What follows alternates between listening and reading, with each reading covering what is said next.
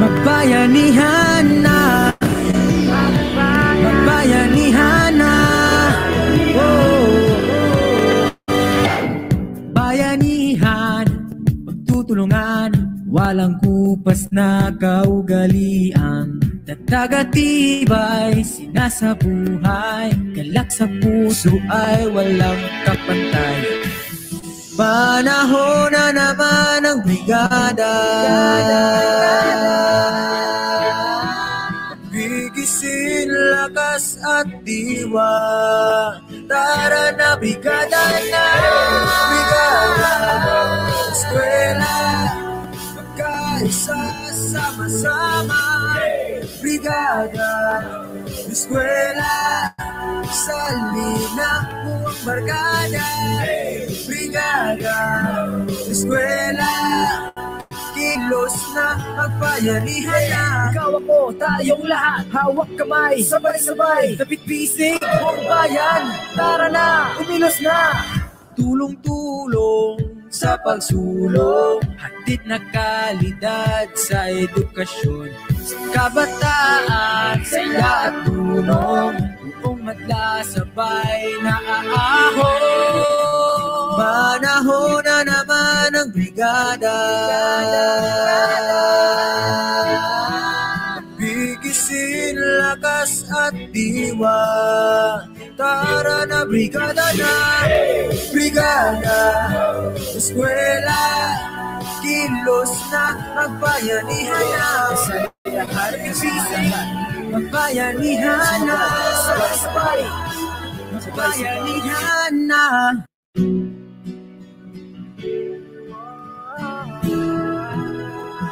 Magbayanihan na, magbayanihan na. Bayanihan, pagtutulungan, walang kupas na kaugalian. Nagtagatibay, sinasabuhay, galak sa puso ay walang kapantay. Panahon na naman ang brigada, bigisin lakas at diwa. Tara na brigada na, brigada, eskwela, magkaisa sama-sama. Brigada, eskwela, salina mo ang barkada. Brigada, eskwela, kilos na magbayanihan na. Ikaw ako, tayong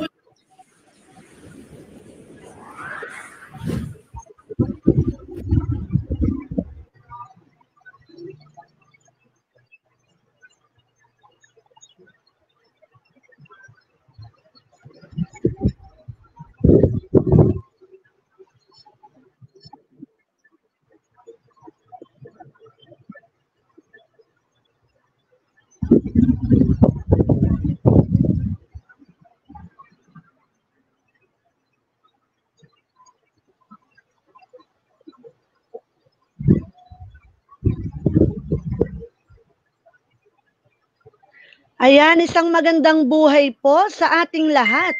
Yan, lalong-lalo na po sa ating mga minamahal na mga magulang at mag-aaral ng Rene Cayetano Elementary School na nakikiisa po sa ating webinar ngayon, ang Psychological First Aid and COVID-19 Awareness.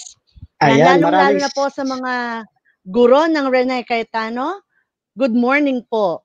Ayan, good morning din Ma'am Jo sa lahat ng ating mga taga-subaybay ngayong araw. Isang mapagpalang araw po sa ating lahat. Tayo po ay sana ay patuloy na sumubaybay sa ating gagawing seminar ngayong umaga. Yan, good morning Sir Randy. So, kumusta ka ngayon Sir Randy? Ito, work from home pa rin. At healthy naman kahit papano Ma'am Jo. Ikaw, kumusta ka? Yan, syempre ayos na ayos at syempre excited na excited ako lalo't napakarami ng ating viewers ngayon. No, nakikita ko. Yan, mamay may pa-shoutout tayo para sa mga parents natin na nanonood. Maraming salamat po. Ayan, so balita ko nga, nasa 1,400 na ang registered participants natin ngayong araw. Sana po, yung mga hindi pa po nakakapag-tune in, mag-tune in na po kayo kasi live po tayong napapanood ngayon via StreamYard. Ayan, so sana, yan marami pa pong mag-share. RSS page po natin, paki-like po and then share. So makita po natin dyan, live na po ang ating webinar for today. Ayan, kaya inaanyayahan po namin kayo na makibrigada po tayo. Suportahan po natin ang mga activities po ng ating school gaya po ng ginagawa nating webinar ngayon. Yan sir, paano ba nila makukuha? Kasi magkakaroon tayo ng certificate sa lahat ng makikiisa sa ating webinar ngayon. Ayan, sa lahat po ng mga a-attend at participants po ng ating webinar, makakatanggap po kayo ng e-certificate. Kung papaano po, i-comment down lang po ninyo ang inyong email address para po dito po ipapadala ang e-certificate po ninyo. Ayan. So ulitin lang po natin ang ating pong webinar ay about psychological first aid and COVID-19 awareness. So napapanahon po. No? Sana po mas marami po tayong matutunan ngayong araw. Tama, kasi ibabahagi po ng ating mga speaker yung kanilang expertise, kaalaman tungkol kung paano natin lalabanan, kung paano natin i-handle yung ganitong sitwasyon. Kasi alam po natin na sobrang hirap po ng ating pinagdadaanan ngayon. So, sana po, ayan, mas dumami pa po ating viewers. So, nakikita po natin, napakarami na po. Yan, pa-heart like nga po para sa mga masugid nating manonood, no? Pa-heart like nga. Pa-heart react. So, para po sa ating react. Thank you. Ayan, so alam ko, Ma'am Jo, yung mga parents natin dyan, mga pupils natin na nanonood din sa atin ay excited na silang lahat. Ano kaya itong webinar na to? Ano kaya ang maitutulong niya ito para sa atin? Paano kaya natin ma-overcome yung ganitong klaseng pagsubok na pinagdadaanan natin ngayon? Sige, so paano? Simulan na natin to. Alam ko marami nang excited. So para simulan po ang ating webinar, tayo po ay makiisa sa pambansang awit na pangungunahan po ng ating guro, Ginang Maribel A. Labarda, at susundan naman po ng isang panalangin na pangungunahan naman po ni Ginang Remia C. Monte mula po sa ika-6 na baitang.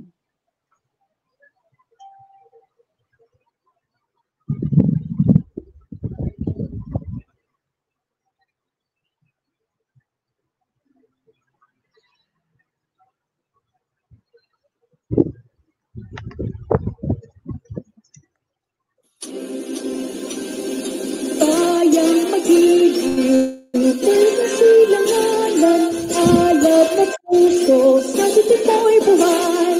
Lupang hirap, di ka na magiging, sa manlulupi, di ka pasisigi, kagagat at bundok, sa simod at sa langit ang bugaw. May dilawang tulat, awit sa paglang minamahal, ay kaslap ang magaw, at may tagumpay na nagdidinig.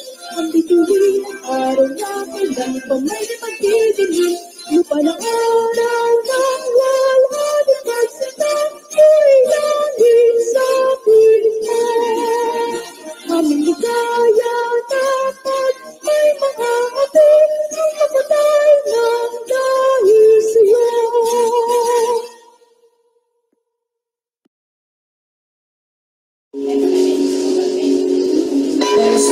ourselves the presence of the Lord. Dear Father, thank you for everyone gathered here. Thank you that you know each of us by name and have caused us to walk with you. We say that we are dependent on you and our trust is in you completely. As we surrender ourselves in adoration, we welcome you amongst us today. We celebrate the gift of life that you have lavished upon each of us. We ask that you would open our ears so that we may hear your voice. Open our minds so that we may receive your eternal wisdom. Open our spirits so that we may know your leading and guidance. And open our hearts so that we may receive your wonderful love. Lord, we thank you for the speakers and facilitators. We pray that you give them great inspiration as they share with us what you have placed in their heart. We pray that you fill them with courage and give them your peace. We ask all this in the glorious name of Jesus. Amen.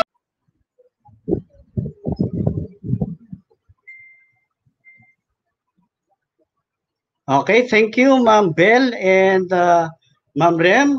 Inuulit ko po, paalala po sa ating mga magulang, please comment your email address to receive your e-certificates and do not forget to like and share our YouTube channel and RSS page. Para po formal na buksan ng ating webinar, narito po ang very competent, dynamic, healthy at parang hindi napapagod ang aming punong guro, ang ina ng Rene Cayetano Elementary School. Let us all welcome Ma'am Remedios B. Licong.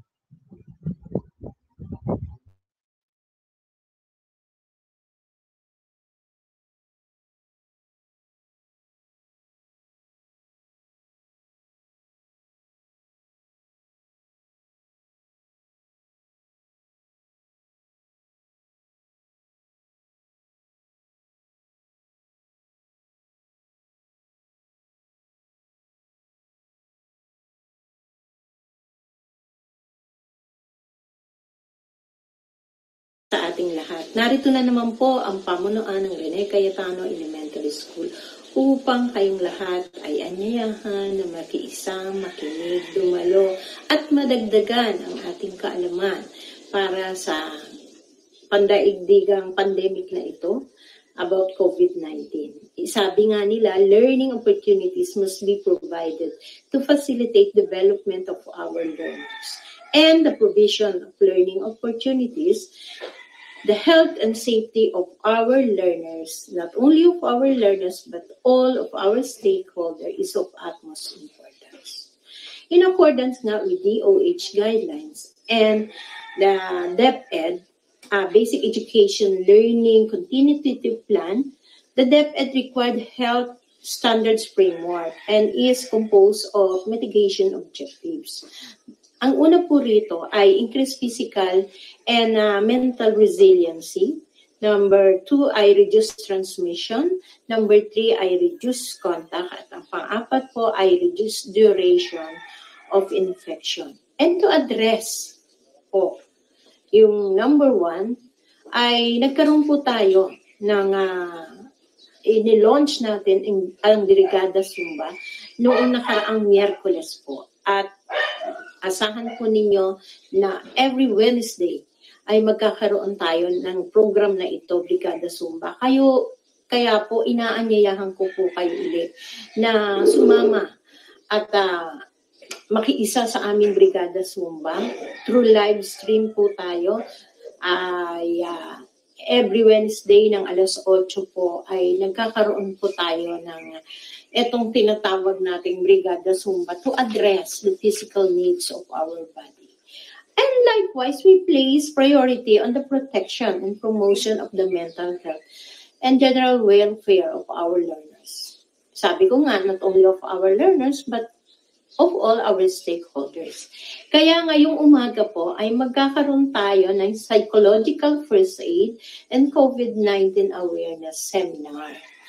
Ang napakagagaling po ng ating mga speaker sa umagang ito. Ito po ay pangungunahan ng isang napakagaling na professor sa Bulacan State University. Siya po ay nagtapos ng kanyang clinical psychology sa pamantasan ng Santo Tomas sa UST. At doon din po siya nagtapos ng kanyang doctorate. And she will talk on the psychological first aid and self-care. Later on, makikilala po ninyo kung sino siya. Ang isa naman po ay registered nurse. Ang ating registered nurse at kasalukuyan.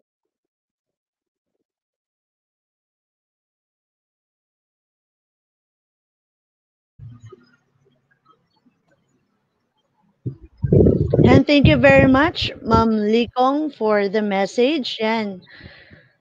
So, para po ipagpatuloy po natin, meron pa po tayong isang mensahe na magmumula naman po sa ating napakasipag na public school district supervisor, none other than Dr. Jose P. Luzon.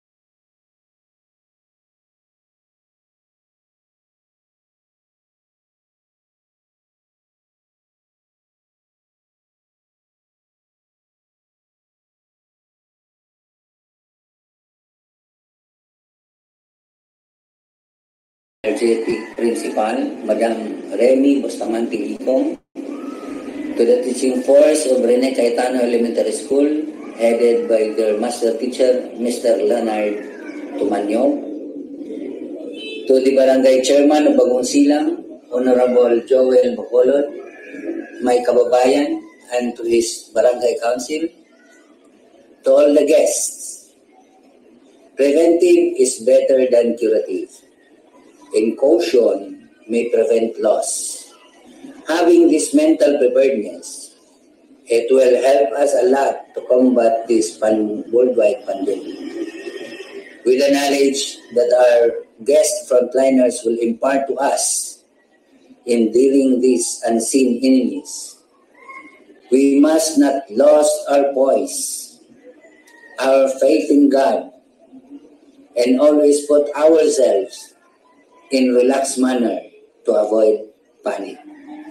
Relax lang po tayo. Kaya natin to. In behalf of the SDO Caloocan, with our Schools Division Superintendent, Dr. Nanette Losaria, to the SDSS, Dr. Neris Lumeda and Dr. Carol Rivera, to our CID Chief, Dr. Jocelyn M. Alinyag, working from home po, good morning and a fruitful awareness seminar to all.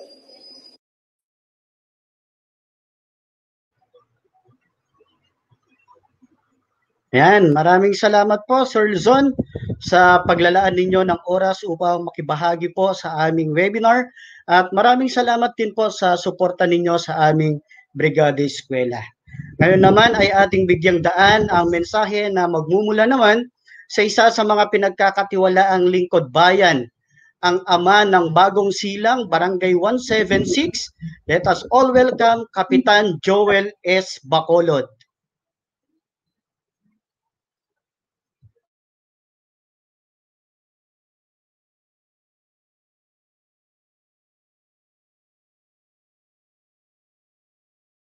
Ng participants ng webinar sa pamumuno ng ating minamahal na punong guro ng Rene Cayetano Elementary School bilang Remedios Licong, sa ngalan po ng Sangguniang Barangay ng Barangay 176 Bagong Silang, kami po ay lubos ang suporta sa mga aktibidad ng bawat paaralan gaya na lamang itong psychological first aid and COVID-19 awareness, na kung saan ito ay napapanahon dahilan sa iba't ibang karanasan, takot, pagkabahala at trauma na dulot sa kaisipan ng lahat ng tao sa buong mundo, lalo higit sa mga kabataan. Bunga ng pandaigdigang epidemyang ito ng COVID-19, maraming uncertainties o walang kasiguraduhan ang idinulot ng COVID-19 at ngayon, tayo ay hinahamon ng panahon upang maging matatag o resilient at gumawa ng mga pamamaraan upang makayanan ng pagtahak ng tinatawag na new normal hanggat wala pang bakunang pupuksa sa virus na ito. Kabilang na rin sa mga kinakailangang gawin ay ang pagsasagawa ng mga pag-aaral, orientasyon at ganitong webinar o pagsasanay online tungkol sa mga iba't ibang pamamaraan sa paglaban sa COVID-19. At sa sama-sama nating pagsisikap, maiibsan ang permisyong dulot ng virus na ito sa mundo. Muli, ako po ang inyong punong barangay, Joel Bacolod, na laging kaagapay ng mga paaralan sa pagsasakatuparan ng mga bagay at aktibidad na makakabuti sa paaralang ating nasasakupan. Good luck sa ating webinar. God bless at mabuhay po kayong lahat.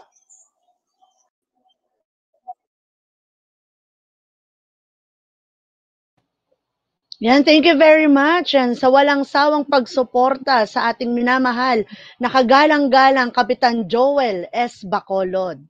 Yan, so ngayon po, maraming salamat po dun sa mga nanonood po. Napakarami na pong nanonood. Meron po tayong mga viewers from other school. Good morning po mga ma'am and sir.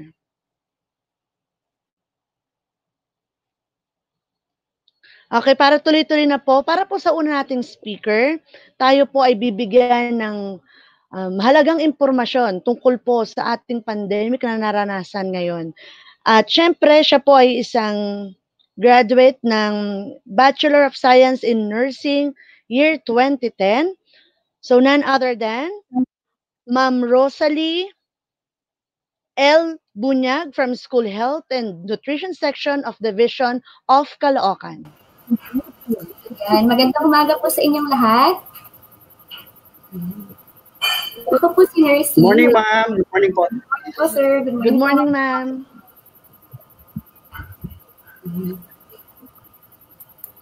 So, yun po.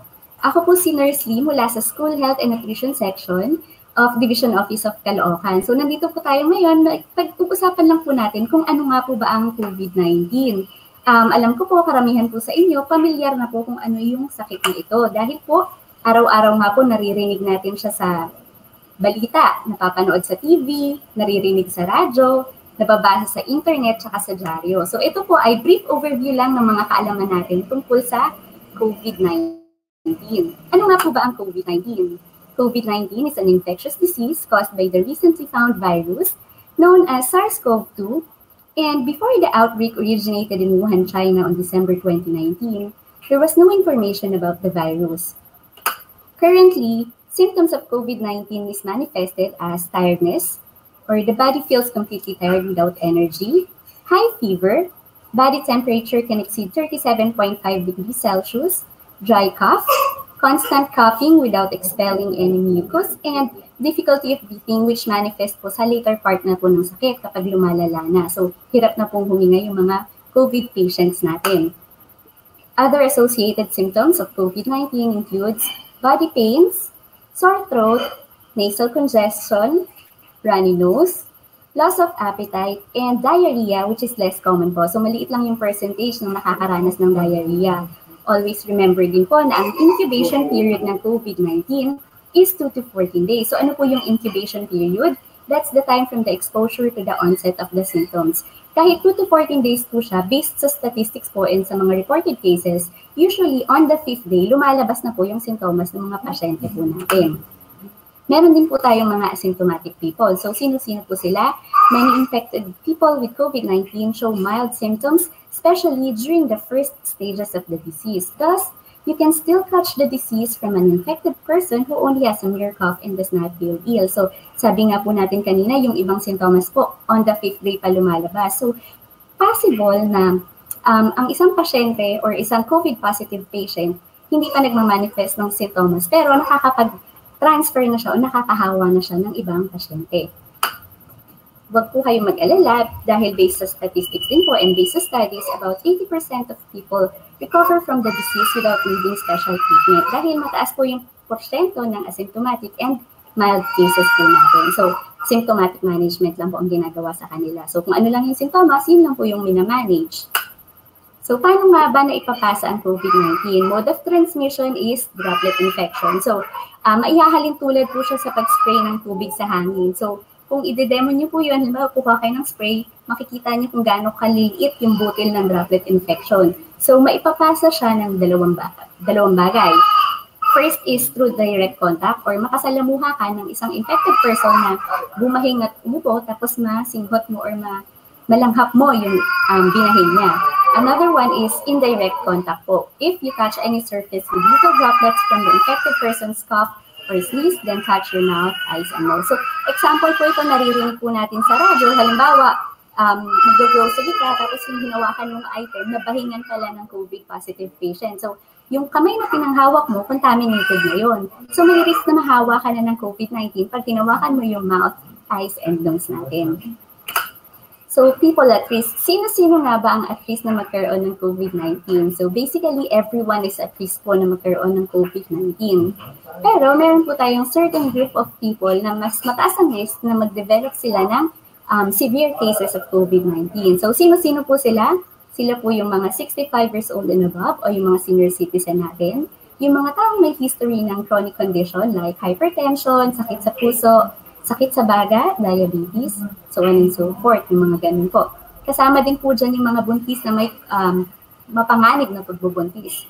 Or, ayan. So, yung mga edad 17 pababa na buntis, at saka yung mga medyo may edad na ng buntis, 35 and above.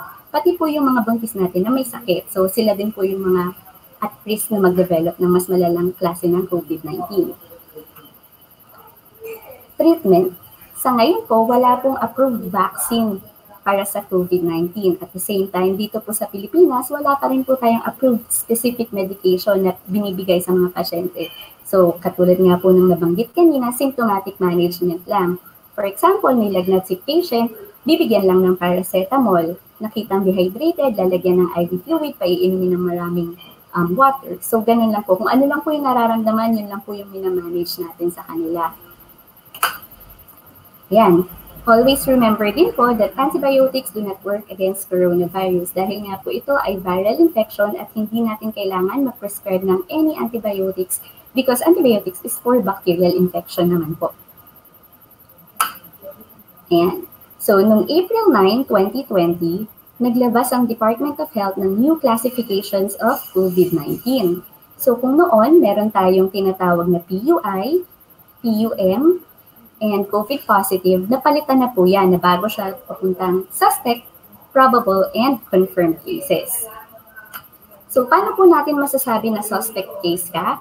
First, suspect case po, meron kang influenza-like symptoms or lagnat, ubo, pananakit ng lalamunan, at kabilang sa mga naglakbay o nanirahan sa isang lugar na may ulat ng lokal na transmission ng sakit na COVID-19 sa loob ng 14 na araw bago nagsimula ang mga sintomas. O kaya naman nagkaroon ng close contact sa isang confirmed or probable case ng COVID-19 sa loob ng 14 na araw bago nagsimula ang mga sintomas. Pwede ka ring matawag na suspect case kung merong lagnat o ubo at hirap sa paghinga. Kabilang din sa 60 years old and above, meron pang ibang history ng sakit, merong maselan na pagbubuntis o kaya frontline health worker. Suspect case ka rin kung nagkaroon ng biglang karamdaman sa baga na may malubhang sintomas na hindi matukoy ang dahilan at kinakailangang ma-ospital. Matatawag ka naman na probable case kung ikaw ay suspect case at nag-undergo ka na ng testing. Yun nga lang, yung resulta ng testing mo ay hindi pa tiyak. O kaya naman, ginawa ang yung rapid test sa isang laboratorio na hindi accredited ng DOH. Confirmed case naman kung lumabas na positibo ang iyong resulta sa isang accredited DOH facility. So kung mapapansin po ninyo yung statistics around the world, this is updated as of yesterday po. Makikita niyo po na ang taas na po ng kaso ng COVID-19. So globally, we have 9,825,539 cases with reported 495,388 deaths. And kung makikita niyo po sa continent, medyo concentrated po sa Amerika at sa European country yung mga COVID cases po natin. Around the world po, top 5 countries with higher number of cases includes USA with 2.6 million, Brazil with 1.32 million, followed by Russia with 634,000, then India with 529,000, and on the 5th rank po is UK with 310,000. Sa Southeast Asia naman po, top 5 countries natin includes Indonesia with 54,010 confirmed cases, followed by Singapore, 43,246 confirmed cases. Then, third po tayo, Philippines with 35,455 cases.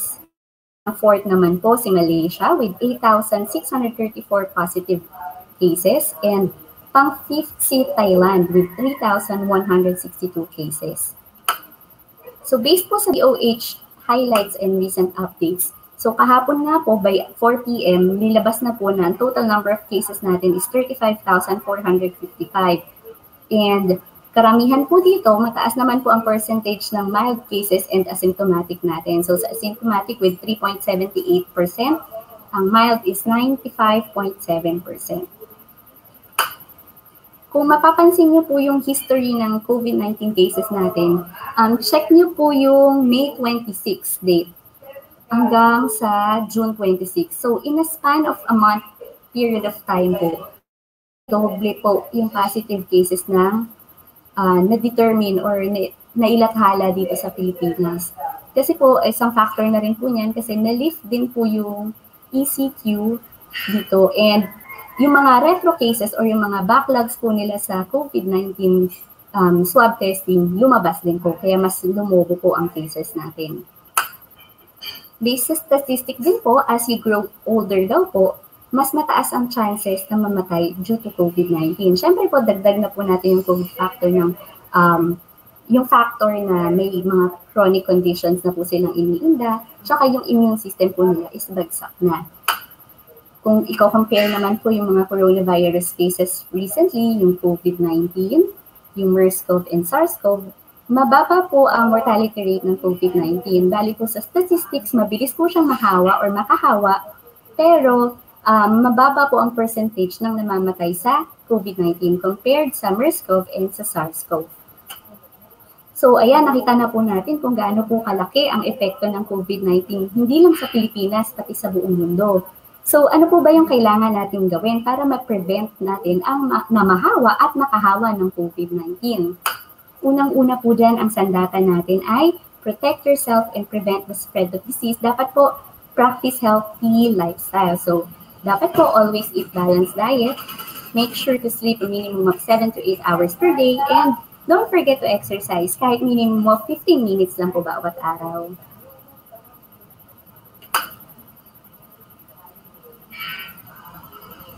Okay, so next po, dapat po may proper food handling po tayo. Avoid consumption of raw or undercooked animal products. Next po, dapat avoid crowded places. So sa ngayon po, dahil GCQ na, bukas na po yung mga malls at pwede na pong pumunta sa mga pampublikong lugar. So I advise po kung hindi naman po kinakailangan talaga, iwasan na lang po natin ang pagpunta sa mga crowded places like sa mall. So kung kailangan pong pumunta sa mall, schedule po natin para isang labas na lang at mabili na po lahat ng kailangan.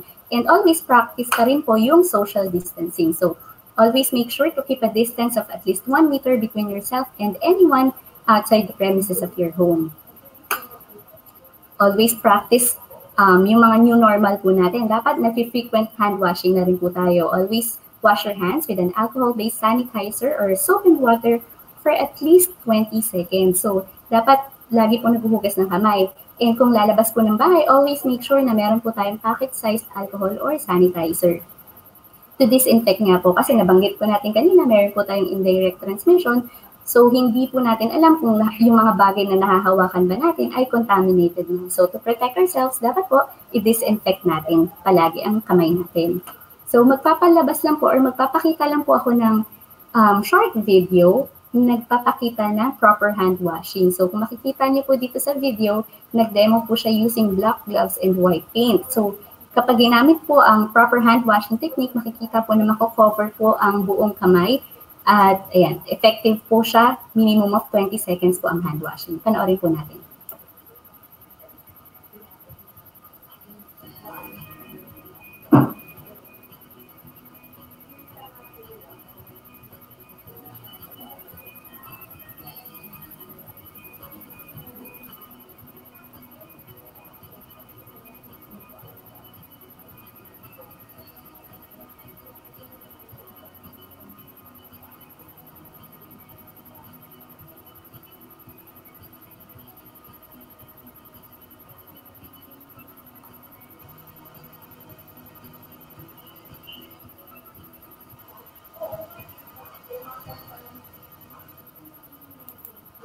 Yan po. So, ganun po yung effective hand washing. Next po, to protect ourselves, dapat po, katulad ng nabanggit kanina, iwasan hawakan ng mata, ilong, at bibig. Ayan. So, dapat po nagpa-practice na rin tayo ng proper cough etiquette. So, paano po yun? Always make sure na may dala tayong panyo tuwing lalabas ng bahay. Then, kapag nababahing or nauubo, takpan ng buo ang ilong at bibig gamit ang panyo at tissue na dala. So, kung wala naman pong nadalang panyo o tissue, alternative po natin yung manggas or loob ng siko. So, parang yan po yung tinatawag natin na Dracula technique. Lumayo sa mga tao kung kailangan bumahing at umubo, at iwasan ng pagdura kung saan-saan, para respeto na rin po sa ibang tao. So kapag tapos na pong umubo, make sure po na itatapon sa trash can yung tissue na ginamit po natin. And don't forget to wash your hands po after. Yan. Kung wala pong hand washing facility, pwede po yung alcohol-based sanitizer and alcohol. Always make sure din po to use face masks. So make it a habit to wear face masks whenever you go outside. So, batas na po ito sa Interagency Task Force na inilabas dito sa Pilipinas. So, tuwing lalabas, kailangan naka-face mask po tayo. Pwede pong gumamit ng cloth mask, pero kung may surgical mask, mas mataas po yung chance na maprotektahan tayo against sa COVID-19. So, sa rule po ng pagsuot ng mask, huwag pong hahawakan ng harap ng mask kasi ito ay medyo contaminated na para maiwasan yung pagkalat ng kontaminasyon. Always make sure din po na natatakpan ng face mask ang bibig at ilong at nakalapat dapat siya ng maigi sa iyong muka. Kapag tatanggalin naman po, huwag hahawakan ng face mask. Ang item na hinahawakan is yung tali lang po sa likod ng face mask. And again, tuwing after tanggalin ng face mask or after galawin ng face mask, kailangan nabuhugas din po tayo ng kamay. Yan. Ito po, kung hindi naman po kailangan talagang umalis ng bahay, make sure to stay at home po. Para maprotektahan mo ang iyong sarili, ang mga kasama mo sa bahay, at yung mga tao rin po sa paligid. Frequent disinfection. Ito po ay parte na ng new normal. So, dapat nakiklean and disinfect po tayo ng frequently touched items and surfaces. So, dahil po yung iba sa inyo, bumabalik na po sa trabaho, make sure po na tuwing dadating sa work area, before po kayo magtrabaho, disinfect niyo po yung mga lugar na hinahawakan niyo palagi. Halimbawa, kung may computer table, linisin po yung monitor, yung keyboard, yung mouse, yung mga ballpen po ninyo, yung mga frequently touched items like yung cellphone, yung susi, yung handrails, yung doorknobs, ayan, dapat po dinidisinfect siya palagi. So, disinfecting solution po, pwede tayong gumawa ng gamit ang chlorine solution or liquid bleach. So, inimix nyo lang po yung 1 part ng chlorine powder or liquid bleach, ihahalo siya sa 10 parts of water. Yun na po yung pang-disinfect natin sa surface material. So, kung kailangan naman po ng alternative sa alcohol, pwede rin pong gamitin yun. Kukuha po tayo ng 1 part dun sa unang solution natin, halo sa additional 10 parts of water para mas diluted siya. Kasi sensitive po yung mga skin natin for protection po natin. So, yun. Yan. To protect yourself din po, nabanggit po natin kanina na madami po or mataas ang percentage na nakakaranas ng mild symptoms lang. So pag mild symptoms lang, para hindi naman po ma-overwhelm yung mga frontliners natin at mga hospitals natin, we advise them to stay at home and to isolate na lang po sa loob ng bahay. So kung merong sariling kwarto, magpulong na lang po muna sa kwarto, dapat naka-face mask pa rin po. Magtatalaga lang po ng isang kasama sa bahay yung malakas ang resistensya na mag-aalaga dun sa pasyente natin na nag-isolate sa bahay. So, ayan, symptomatic management lang naman po. So, kung ano lang yung nararamdaman, yun lang po yung gagamutin. Pero, pag umabot na po sa punto na hirap ng huminga o nagde-develop na yung severe symptoms ng COVID-19, that's the time po na magsisik na tayo ng medical attention. So, dahil nga po ayaw natin ma-overwhelm yung mga frontliners natin at mataas din po ang chances na yung pupuntahan natin ospital ay puno na, to make sure po, we need to coordinate with the local health unit. So, itatawag muna natin siya sa Caloocan City COVID-19 hotline. That's a 24/7 hotline. Number po is 0947-883-4430. We can also use 0953-126-5172. So, meron po tayong mga registered frontliners, registered nurses po yung karamihang sumasagot dyan. Then, i-check po kung ano yung mga sintomas nyo. Itatriage po nila kung kailangan nyo na po ba talagang pumunta sa ospital or pwede po ba na self-management at home po muna. Kung kailangan na po at nakita nila na kailangan na pong dalhin sa ospital, hahanap po sila ng nearest hospital facility kung saan po kayo pwedeng dalhin, and pwede rin i-coordinate po sa kanila yung ambulance transportation po ninyo. So, ayun po, make sure to take note of the number po ng COVID hotlines dito sa Caloocan. Yan. Si DOH po, nagpatupad siya ng mga strategies para sa COVID-19. Kasalukuyan niya pong pinapatupad. Una pong ginawa is enhanced community quarantine with social distancing, followed by contact tracing and surveillance. Nagkaroon din po ng triage system and increased testing and improved case management of patients. So dahil nga po yung nagka-transition na tayo mula sa ECQ to GCQ noong June 1st, ang layunin po ng ECQ noon ay nilimitahan ng paggalaw ng mga tao upang lumiit ang chance ng mahawa o makahawa ng iba. Pero noong June 1, na-lift na po siya dahil sa economic situation po sa Pilipinas. So kung sa ECQ, 100% karamihan ng mga tao ay stay at home, ngayon po pwede nang lumabas maliban sa mga vulnerable or yung mga elderly at yung mga bata po. Noon, bawal talaga mag-exercise. Ngayon, nilimit na lang siya sa contact sports. Noon, bawal ang gathering. Ngayon, sa GCQ, pwede na, pero maximum of 10 persons lang. Sa transportation, noon, bawal talaga totally. Ngayon, meron ng mga public transport na nagpapatupad ng social distancing. And sa school po, dati po, sarado po talaga. Ngayon, meron na pong school, pero skeletal workforce lang po, yung mga kailangan lang mag-process ang pumupunta sa school. So, same lang din po sa government. Nagkakaroon na po ng alternative work arrangement ngayon. So, ayan, nagpatupad din po ang DOH ng contact tracing. So, para malaman daw po kung sino yung mga na-expose sa COVID-positive patients. And triage system and increased testing. Dahil nga po hindi applicable ang mass testing dito sa Pilipinas dahil daw po sa number of population dito, nagtatriage sila para malaman kung sino ang priority na mag-undergo sa testing. So currently, nag-improve na po yung testing facilities natin. Dumami na po siya. As of June 26, we have 49 accredited or licensed laboratories for rapid testing and 19 licensed gene expert labs. Accredited po ni DOH. Nag-improve case management din po ang patients natin dito sa Pilipinas. So, nagsagawa ang DOH ng pagdadagdag ng health supplies at PPEs sa mga health facilities na nangangasiwa ng mga kaso ng COVID-19 at pinalawak ang pagsasanay ng mga health workers at pag-update sa kanila tungkol sa bagong kaalaman kung paano alagaan ng mga pasyente batay sa bagong ebidensya at pag-aaral mula sa mga pinagkakatiwalaang health organizations. So, dito po sa Pilipinas, meron tayong 3 COVID referral hospitals. That includes lang Center of the Philippines, Tala Hospital, yung Rodriguez Hospital po, and UPPGH.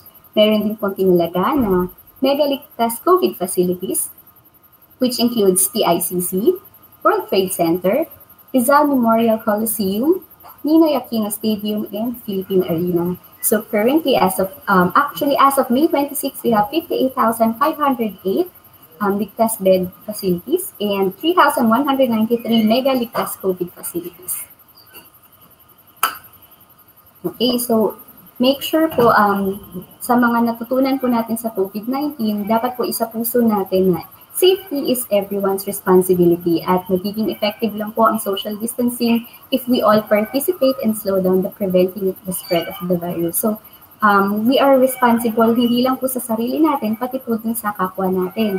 Kasi yung may mga tao po kasi na nakita nila na mataas ang chance na mild lang ang makuha kong COVID-19. So okay lang yan, si kontrang kaso lang yan, lalabas pa rin ako, okay lang kasi kakayanin ng katawan ko. Dapat po isapuso din natin na hindi lang yung sarili natin yung kailangan natin protektahan, pati yung ibang tao. Kasi may chance na yung katabi mo pala sa grocery store o yung katabi mo palang bumili ng gamot, possible na cancer survivor pala siya. Ibig sabihin, mababa yung immune system niya. So, to protect other people din, dapat ikaw mismo, pinapractice mo yung mga new normal. Hindi lang magiging effective siya kung lahat tayo nagpa-participate. So, kung ginagawa yung inaasahan sa atin, mababawasan ng mga Pilipinong hahawa ng COVID-19, dadami ang mga gagaling mula sa virus at mas magiging epektibo ang pagtugon ng mga ospital sa bawat kaso. So ayan, dapat nagre-refrain din tayo sa pag-share ng false news. Kasi sa Facebook maraming kumakalat na fake na balita. So always make sure na yung sources natin ay accredited. We can check DOH pages, yung COVID live tracker nila, tsaka yung Facebook page po nila. Ayan, so magpapanood lang po ako ng short video about sa new normal dito sa Pilipinas. Pagnubay para sa pamilya Pilipino kontra COVID-19.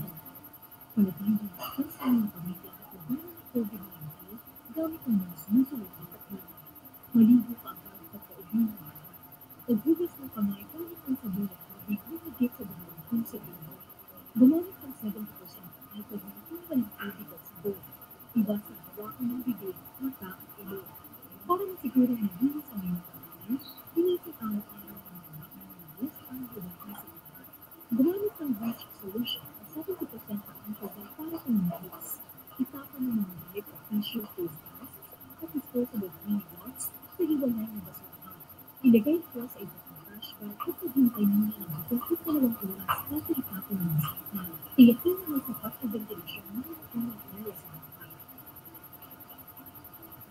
Sundin lang natin yung mga ibang nito at kaya natin magawa ng COVID-19.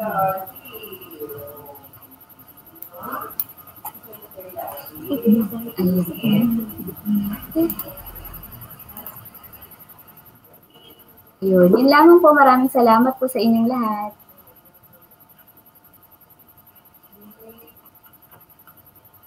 Ayan, maraming salamat po, Ma'am Rosalie. Ma'am, thank you, ma'am. So, napaka-informative po, sobra. May tanong po dito, ma'am. Sabi po ng isang viewer po natin, may sipon po ako, masakit po ang lalamunan ko. COVID positive na po ba ako?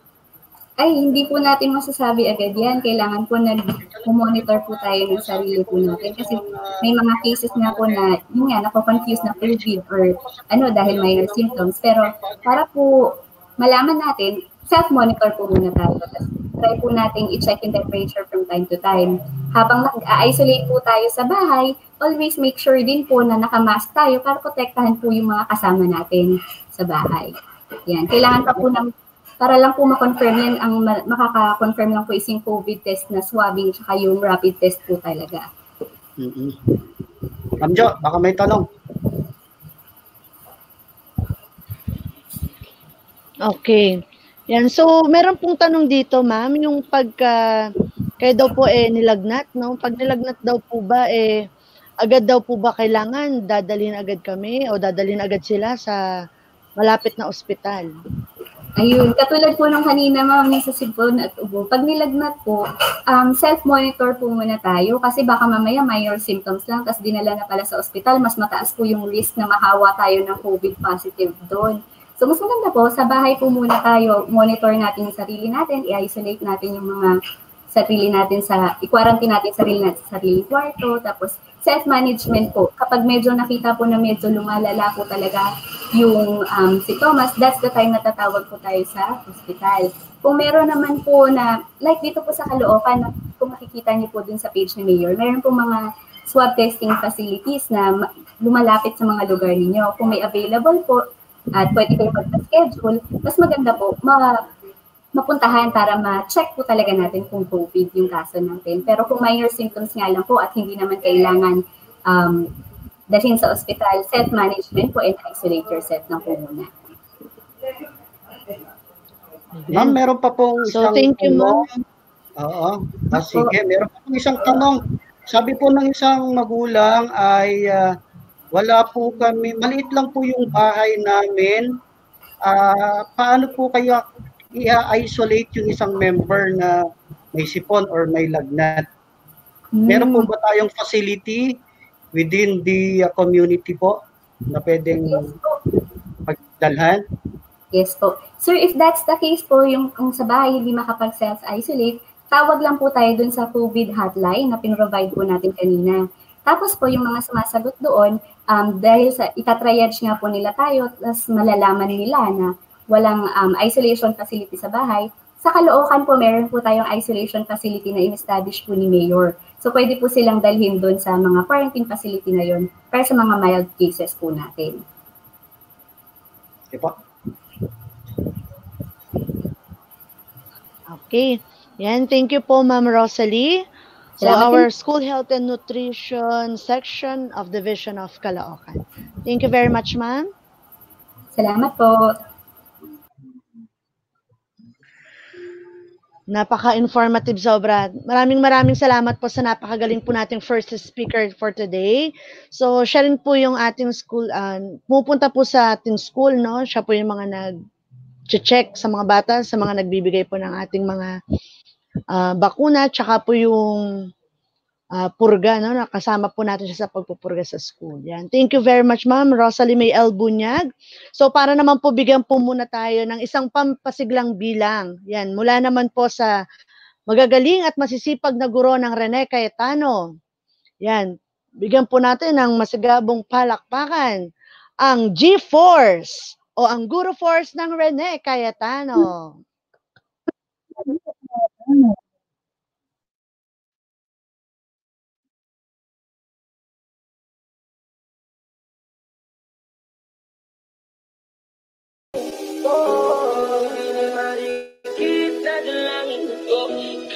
Bigay ng kulay sa aking mundo. Sa ibang habang buhay na ikaw ang binibini na ninanais ko. Binibini na rikit na dalangin ko. Ikaw ang bigay ng kulay sa aking mundo. Sa ibang habang buhay na ikaw ang binibini na ninanais ko.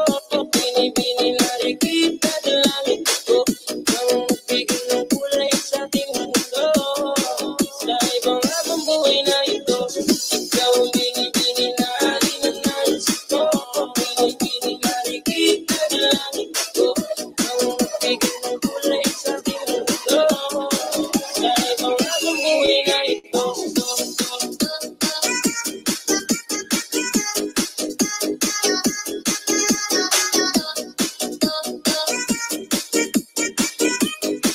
Sa ibang habang buhay na ito. Sa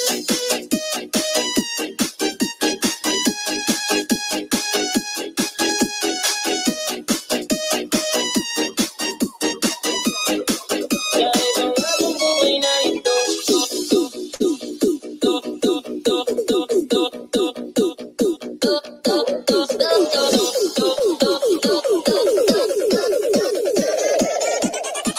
Ikaw ang binibini.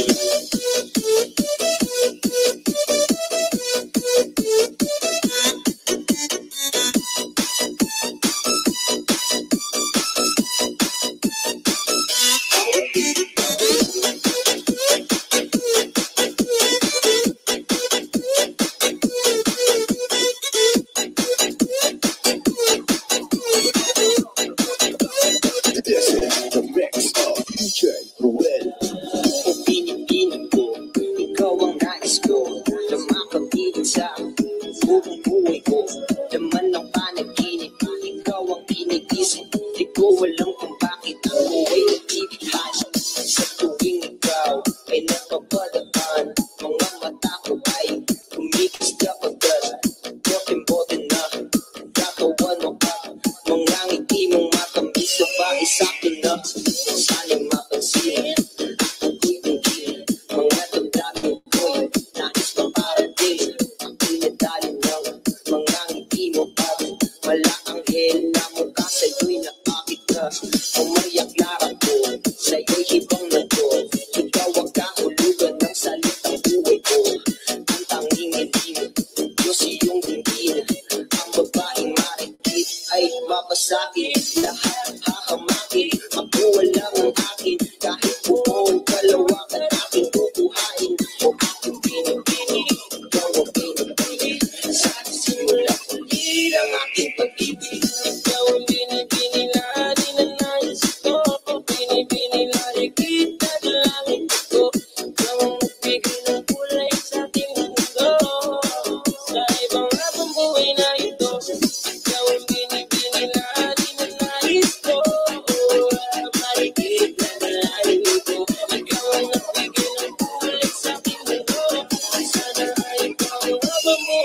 narito.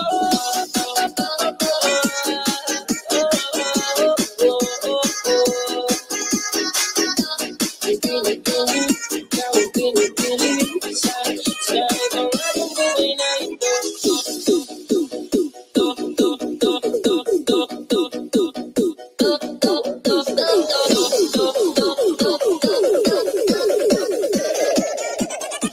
Ikaw ang binibini.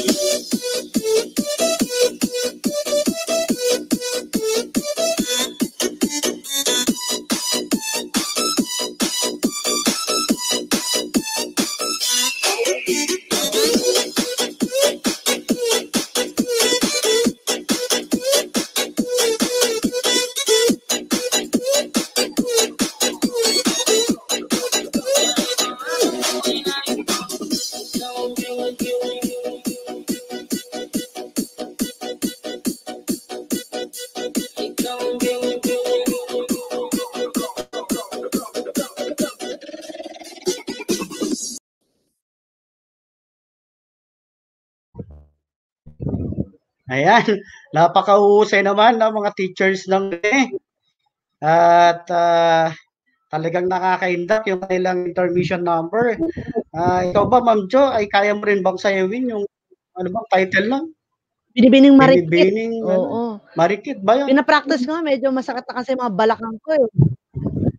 Alam ko, sinasayaw ko rin yun. Iba na yung sayaw ko. Ano na lang. Oo. Ako tanungin mo kung kaya kong sayawin. Ikaw ba kaya mo yun? Ako tanungin mo kung sinasayaw Ikaw ko ba sinasayaw yun. mo ba yun, Sir Randy? Parang nakikita ko, pinapractice mo rin yun. Ayan. Nung kasing lambot ng katawan ko, si Sir Jimboy at si Sir Jason, sinasayaw ko yun dati. Kaya lang, napasma. Wala na, hindi na kayang sumayaw. Okay? So, Sir Jim, Sir Jason, Ma'am Krisa, Ma'am Myra, at Ma'am Ruby, ang gagaling kong sumayaw at tiyak na napahindak din ang mga manonood natin ngayon. Shout out po muna tayo. Meron po tayong mga nanonood from our school. Anissa Abio Reyes, good morning. Can we request a copy, ma'am, of the presentation? Kaya lang, napasa. At Sir Vincent Agustin, salamat po. Sabi niya, Ma'am Lourdes Vivian Daniega Leonipa, good morning. Lourdes, watching from Camarin High School. At si Ma'am Riz Angela F. Bueno, good morning po, watching from Caloocan City Business High School. So talagang marami po tayo mga kabaro ang patuloy na sumusubaybay at sumusuporta po sa ating webinar. Ikaw, Ma'am Jo, meron ka bang shoutout dyan bago tayo magpatuloy? Ayan. So, announcement lang po, sa Wednesday po, meron po tayong Brigada Zumba na pangungunahan pa rin po ng ating mga G-Force, no? Yan. So, nag-ready na po sila para sa Wednesday. Lahat po sana ay makiisa sa ating Brigada Zumba. So, sa Wednesday po yan, 9 a.m. Ayan, meron din po akong nakita kanina from Kalayaan Elementary School. Good morning po sa inyong lahat. Bagong silang, meron din po yata. Yes, Camarin Elementary. Huwag po na inyong ikalimutan i-comment down po ang inyong email address para po matanggap po ninyo ang inyong e-certificate po. So sa punto po ito, hayaan po ninyong basahin po ang profile ng susunod po nating speaker. A dynamic and hardworking professional and educator with more than 20 years in government service and academic experience. She is an assistant professor 3 at the College of Education Sarmiento Campus, Bulacan State University. She taught at the University of Caloocan City for 9 years. She was a consultant for youth affairs at the Office of the City Mayor of Caloocan City and also worked as consultant at the Office of the City Mayor of Quezon City, being a member of reorganization committee that reviewed the state of education at the Quezon City Polytechnic University. A licensed teacher, she has a Bachelor of Science in Psychology and a Master of Arts in Education major in administration and supervision. Her career objective is to provide quality work, support, prove her track record in handling several schools as school administrator, which in fact leads to her success of managing her own school together with her very close friend.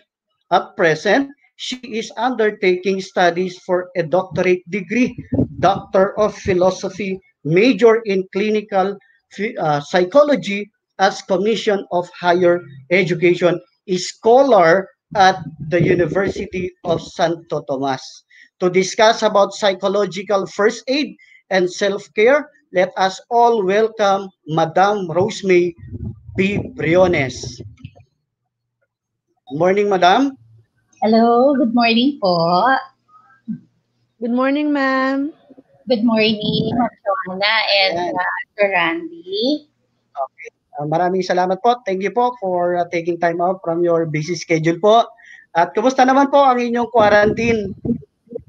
Okay lang naman po so far. Busy pa rin with the preparation of my upcoming pre-oral defense this coming July 16. Wow, congratulations, ma'am. Good luck po. Thank you po. Medyo I'm having hard time po in preparing for it kasi medyo mahirap po. I'm sure, ma'am, kaya yung invitation ng Cayetano because of my niece who happens to be in charge yata. Since siya ay nasa clinic, sabi niya, tita, baka pwede kang mag-talk about the psychological first aid. At ngayon pala po ay nagpapasalamat na po kami sapagkat pinunlakan niyo po ang imbitasyon at salamat din po sa suporta niyo sa aming Brigada Eskwela. And kinagagalak ko po na ma-invite bilang isang guest speaker. Actually, this is my first time po, kaya gusto ko rin pong pasalamatan ang ating kagalang-galang na punong guro na si Ma'am Remedios Licong sa pagbibigay po niya ng chance na ma-share ko yung counting knowledge about psychological first aid and self-care. Okay, so again po, Ma'am Rosemary B. Briones will discuss psychological first aid and self-care. Good morning po. Take it away, ma'am. Good morning, ma'am. Thank you, sir. Thank you, Ma'am Joanna, and thank you, Sir Randy. So this time po, I'll be discussing the psychological first aid and self-care. So first, just like yung na-discuss po kanina ng ating nurse, ay lahat po tayo ay dumanas ng pagkabigla or matinding agam-agam doon sa nakalipas na mga buwan. At the moment po kaya, ano na po kaya yung ating mga nararamdaman at kung paano na po tayo nag-react doon sa sitwasyon na kinapapalooban natin ngayon. Dito po, prior dito sa situation natin, alam natin na everybody is facing different situation that causes us to be stressed. At ilan nga po dito ay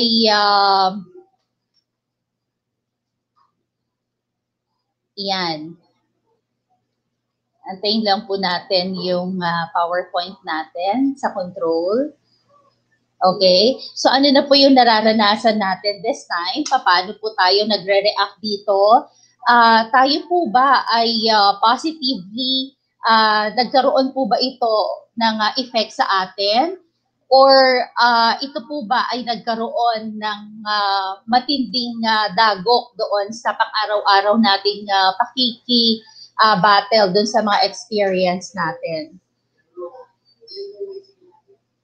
Yan. Yung iba po, dahil sila ay may mataas na resiliency, sila ay nananatili sa kanilang positive thinking. Pero yung iba ay dumadanas po ng mga bagay na nagbibigay sa kanila ng matinding dagok. So, importante po dito na i-acknowledge po natin yung mga situation na kung saan po tayo ay napapaloob this time. So ilan po dito ay yung mga makikita natin sa screen na prior doon sa situation po natin ay alam natin that everybody is facing different dilemmas that causes us to become stressed. At ilan po dito ay yung mga makikita na ipinopost po sa screen ngayon. So all this causes us to become much troubled to the point na yung iba ay hindi na malaman kung paano sila magre-react sa sitwasyon na ito. Okay? At ito po ay nagdulot ng deterioration at mental health sa mga taong madaling dapuan ng sakit. So ito yung tinatawag na mga stress.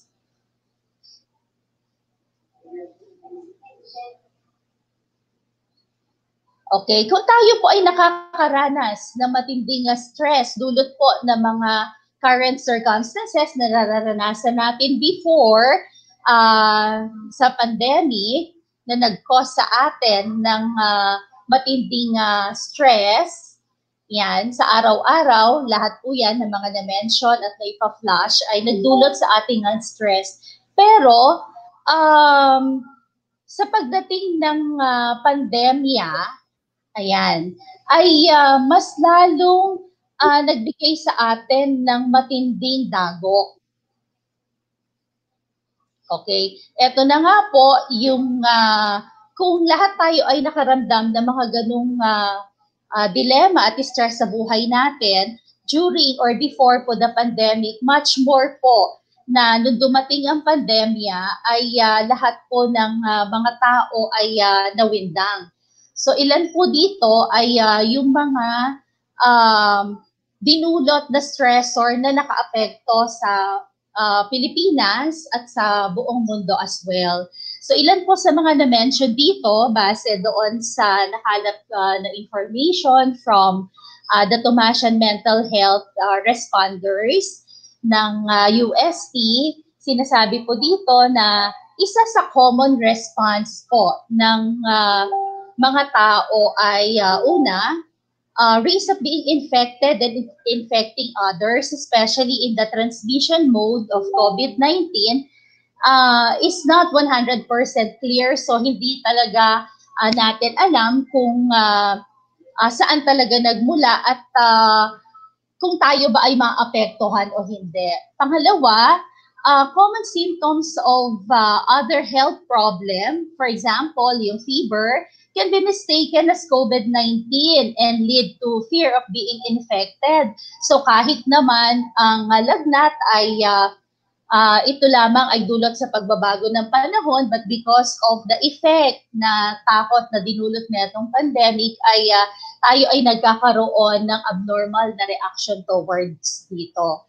So much more with the parents that they feel increasingly worried for their children being at home alone due to the school closure. So minsan kasi hindi may iwasan na yung mag-alala tayo na sobra doon sa mga naiwan natin. Now na ang panahon po natin ay yung iba ay iniiwan na ng mga magulang or ng caregiver, yung mga anak nila kailangan na nilang magtrabaho.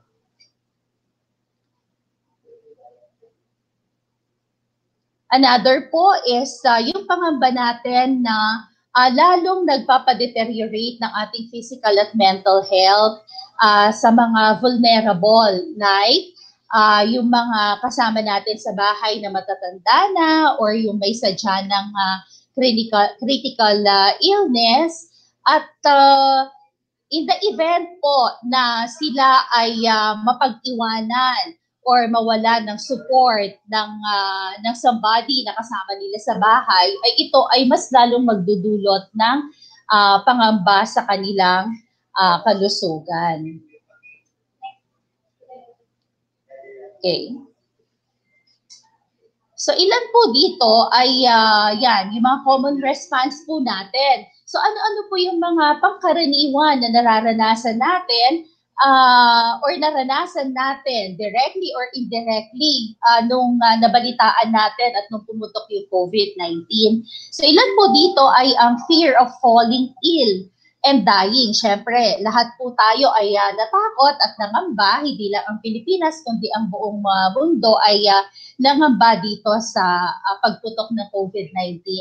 Second po, the feeling of powerless in protecting loved ones and fear of losing loved ones because of the virus. So, alam natin that we don't have the capacity or the power na protektahan yung ating mga mahal sa buhay. Pangatlo po, fear of being separated from loved ones and the caregivers due to the quarantine requirements. So, what if ako ay naapektuhan or nagkasakit or na-infected ng COVID-19? So, mahihiwalay na ako sa pamilya ko at hindi ko na alam kung ano yung mga posibleng kasunod na mangyayari.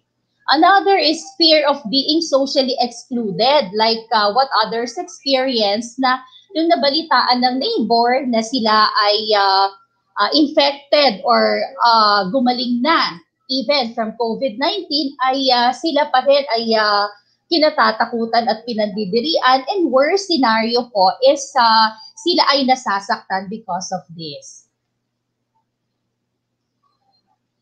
Another response po or common response is the feeling of helplessness, boredom, loneliness, and depression due to being isolated. So kahit nga po literally hindi tayo talaga isolated because we are with our loved ones at home, and there's the possibility that we enjoy the company of our family members, pero still nagdudulot pa rin ito ng pagkabagot at kalungkutan at depression to some.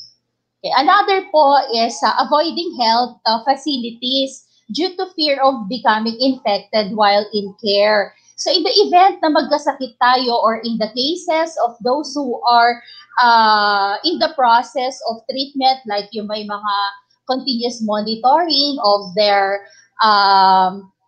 illnesses, ay sila po ay kinakailangan na pumunta sa hospital because sila po ay natatakot doon na pumunta sa hospital because yung possibility na sila ay ma-infect. And the last po is the fear of losing livelihood. So alam po natin, base doon sa statistic ng ating lipunan patungkol dun sa livelihood or yung sa trabaho. Marami po ang nawalhan ng trabaho at halos lahat po ay nawalhan ng trabaho at tumigil ang mundo natin because of this. Though yung iba naman ngayon ay nakakabalik na, but still yung iba naman ay tuluyan na nawalhan ng trabaho. Pero meron pong mensahe sa atin, okay? At dapat po nating malaman na sa pagkakataon na ito, gusto ko pong ipaalam sa inyo na yung mga naramdaman natin na na-mention ko a while back is just but a normal reaction. So kahit naman po sino makaranas ng ganun at maka-experience ng nakakagimbal na pangyayari kagaya ng unexpected na COVID-19, natural lamang po na makaramdam tayo ng mga bagay na yon. Okay po? Sabi dito, the message would be, it is normal to feel sad, distressed, worried, confused, scared, or angry during a crisis. It's a natural reaction po talaga.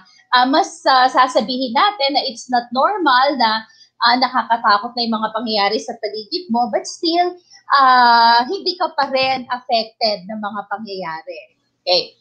So if this will be the case, kinakailangan po na makipag-usap tayo. Pangalawa, talk to the people you trust, contact your friends and family, and share whatever is within you na nararamdaman mo para ma-unleash or ma-lessen yung mga takot na nararamdaman mo or yung lungkot at distress. Pangatlo po, if you must stay at home, maintain a healthy lifestyle including a proper diet, sleep, exercise, social contact with loved ones. So importante po na kahit na nasa bahay lang tayo, dapat may mga regimen pa rin po tayo na ginagawa like exercises at dapat po ay yung proper diet ay ma-maintain pa rin natin kahit na sabi ng iba, paano ito mangyayari? Puro ayuda at mga delakay natatanggap namin during the pandemic. So marami po tayong paraan para ito po ay mabigyan natin ng masustansyang pamamaraan kung paano ito lutuin. Okay, like yung sardinas ay pwedeng lagyan ng mga malunggay or kamote and all that para po sa ating mga nanay.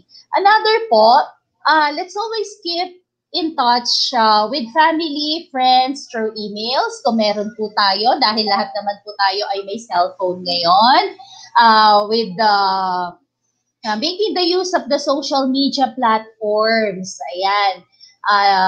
Importante po ito na continuously tayo ay may communication with our loved ones.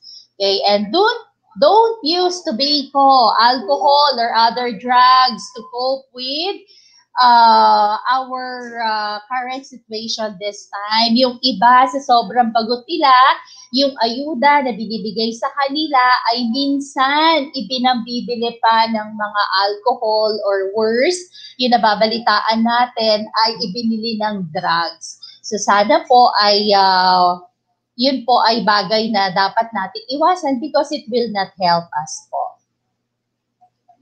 Another po, ay when you feel overwhelmed, yan, talk to a health worker, social worker, similar professionals, or another trusted person in your community. For example, religious leaders or community elders. So in fact po, some of the slides na galing dito ay nagaling po sa Tomasian Mental Health Responders, kung saan pwede rin po silang tawagan para sila po ay makatulong doon po sa in the event na tayo ay hindi na natin ma-contain yung emotion natin because of too much worry na nararanasan natin. Yan. Another po, in the event na talagang nahihirapan na tayo at hindi na natin ma-overcome yung feeling, so let's have plan where to go and seek help for physical and mental health and psychological needs if required na po talaga.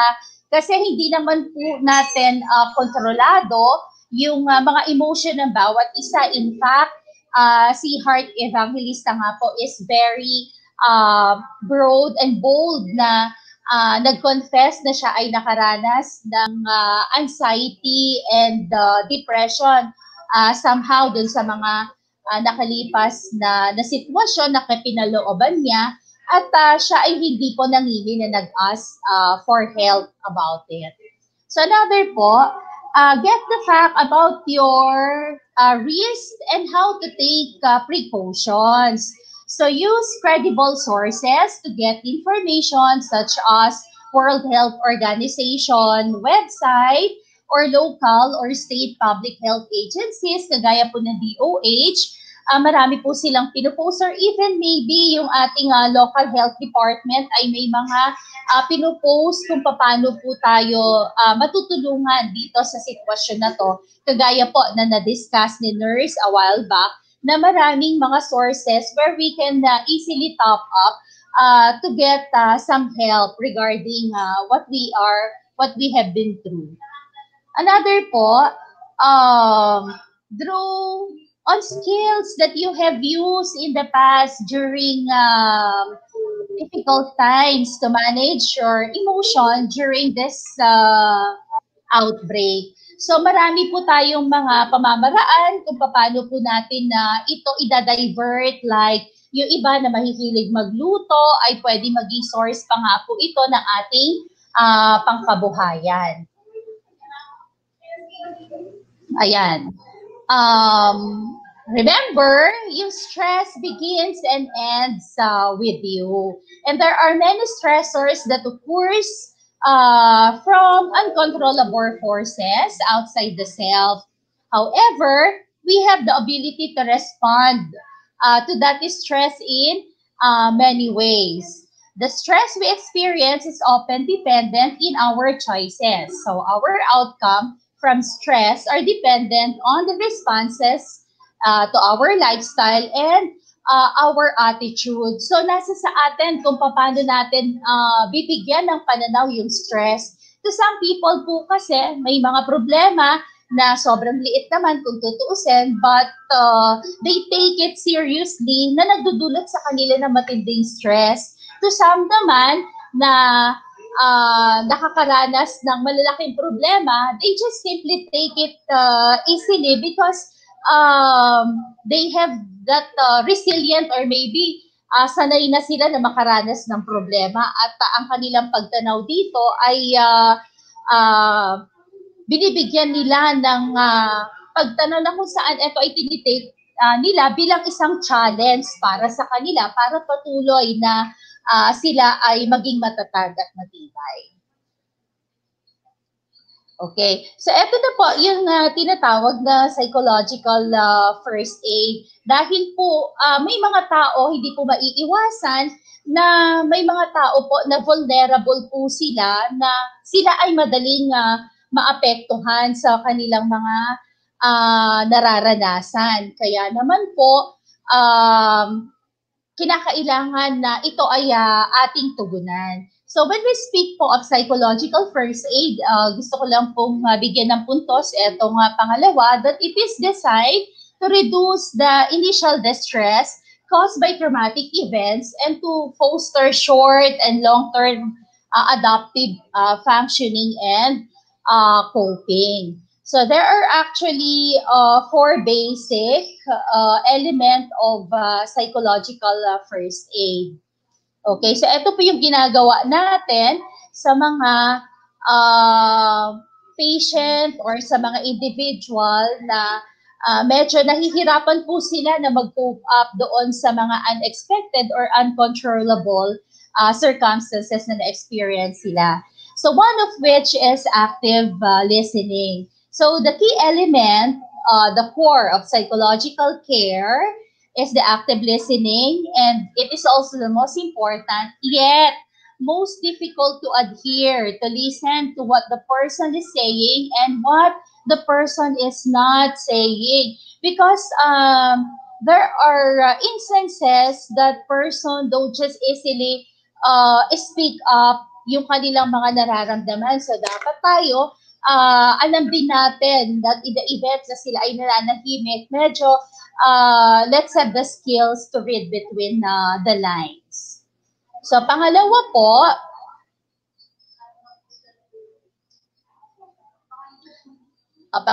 is being close or stay closer. So, being near is a sign of caring. But what about in the telepsych setting? Kasi dahil pandemic nga po at nakaranas tayo ng seclusion or isolation at quarantine. So, hindi naman po ibig sabihin na pag sinabing being near or kailangan maging malapit tayo sa mga kaibigan natin, it could also be done through media o kaya through phone calls o kaya through text, kumustahan and all that.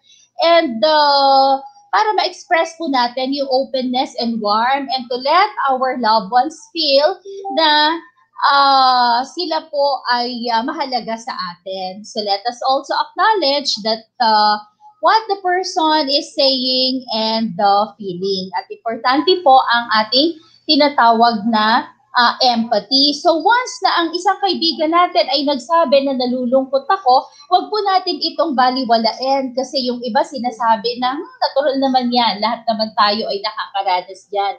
But the fact na nagsabi sila, so let's try to attend to it po. So let's be empathic with what they feel. So pangatlo po na basic element of psychological first aid is the acceptance of our feeling. Okay? Accept the affected person's interpretation of the event. Kasi yung iba po nakakatawa man, pero actually nagkakaroon sila ng exaggeration na reaction doon sa nangyaring pandemic na naranasan natin. So in this case po, let's not judge them. At wag din naman natin silang sermonan at wag din naman nating sisihin. Like for example, lumabas sila, tapos pagbalik nila, nakaranas na ng mga simptomas at pinagalitan na ng kaanak and all that. So wag po sanang ganon. It is because hindi po natin alam na medyo malakas na po ang impact sa kanila ng bagay na yon. Pangatlo po, do not invalidate or do not minimize and do not patronize as well. So wag nating baliwalain na wala lang yan, okay na yan, or wag din natin na maliitin yung kanilang nararamdaman because hindi natin alam na sila na ay nakaka-develop ng kakaibang reaction or maladaptive behavior ng dahil dito. At pang-apat po, okay, provide general care and practical help. So tayo po ang mas nakakakilala ng ating mga kamag-anak, relative, or friends. So mas alam po natin kung paano yung best way of showing our care and the practical help that can help them to alleviate yung kanilang mga agam-agam na nararamdaman. At yung pong simple way of caring or practical help na maipoprovide natin sa kanila, like whenever they reach home, at alam natin na sila ay nangamba na, so mag-offer tayo ng water or a short talk with them, will do po para na sa ganon ay mabigyan natin sila ng simpleng pamamaraan at matulungan sila to overcome yung tinatawag na feeling of misbehavior. So here are also the core of actions na dapat nating gawin. So yan po yung contact and engagement, safety and comfort, stabilization, information gathering, practical assistance, connection, and social support, information on coping support, and linkages with the collaborative services. So number 1 po, so contact engagement. So ano po yung goal natin dapat dito? Let's respond to contacts initiated by affected person or initiate contacts in a non-intrusive, compassionate, and helpful manners. So dapat po maging compassionate tayo at yung hindi po tayo ay manghihimasok in a way. But instead, in the form of action, let's introduce self and role, confidentiality, and ask the permission to ask questions so you can help them. So tayo po, for example, na mga teachers, may mga bata na malapit sa atin at nag-ask na, or tayo po ay nasa helpline facilities or volunteer, ganyan. So let's do this. Let's assure our clients po or whoever na lumapit sa atin bilang mga teachers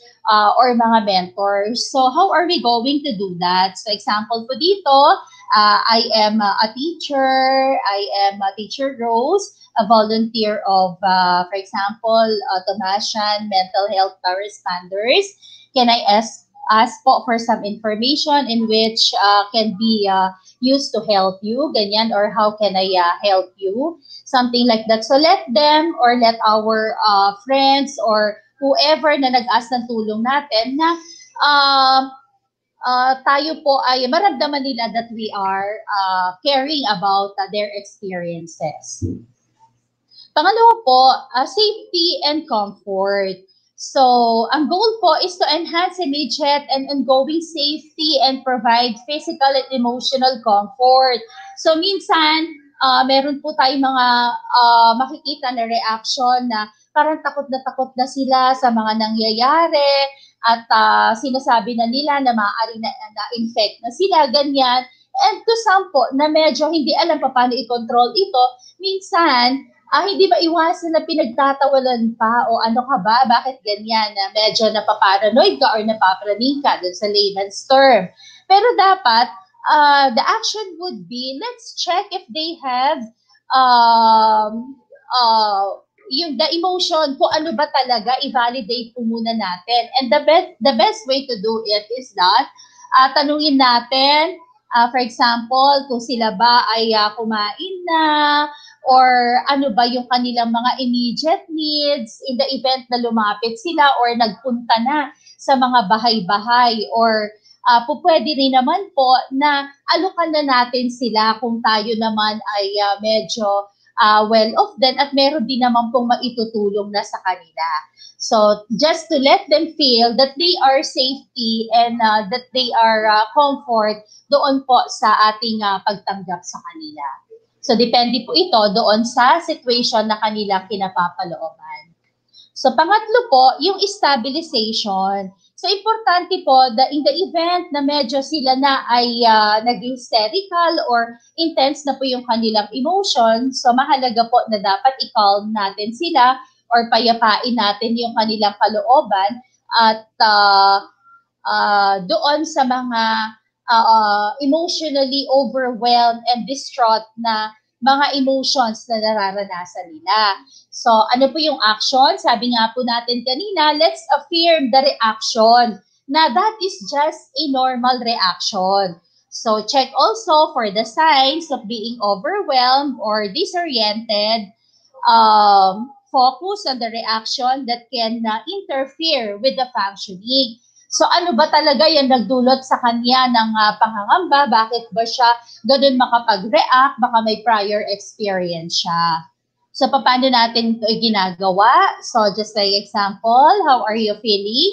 What are you experiencing now? Okay? At yung mga non-communicative reaction or yung sometimes kasi maaaring hindi na sila nagsasalita or natutulala na. So pang-apat po, ayan, information gathering. So habang siya po ay nananahimik or habang siya ay nag-share at napakalma nyo na po siya, maaari po natin i-identify immediately yung kanyang needs at saka concern. So mag-gather po tayo yun ng additional information. Okay po. And the action would be identify the severity and the nature of the experiences. Kasi nga po, hindi natin pwedeng i-judge yung kanilang mga nararanasan. So, wag din po natin silang i-force na pag ayaw po nila mag-open up or ayaw nilang sabihin yung kanilang mga naranasan for the moment. So, hayaan po muna natin sila na makapag-process ng kanilang thoughts and their emotion. So, another po, pang-5,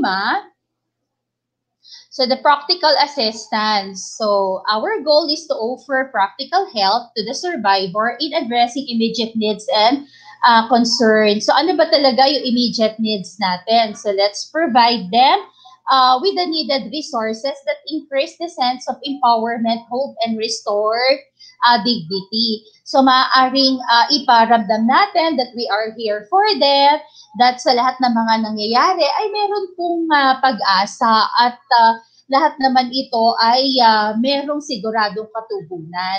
At kung paano ito ay yung simpleng pamamaraan ay pwede nating ibigay sa kanila. And yun nga po yung practical assistance. The best way that we can po. Another po, 6 is the connection with social support.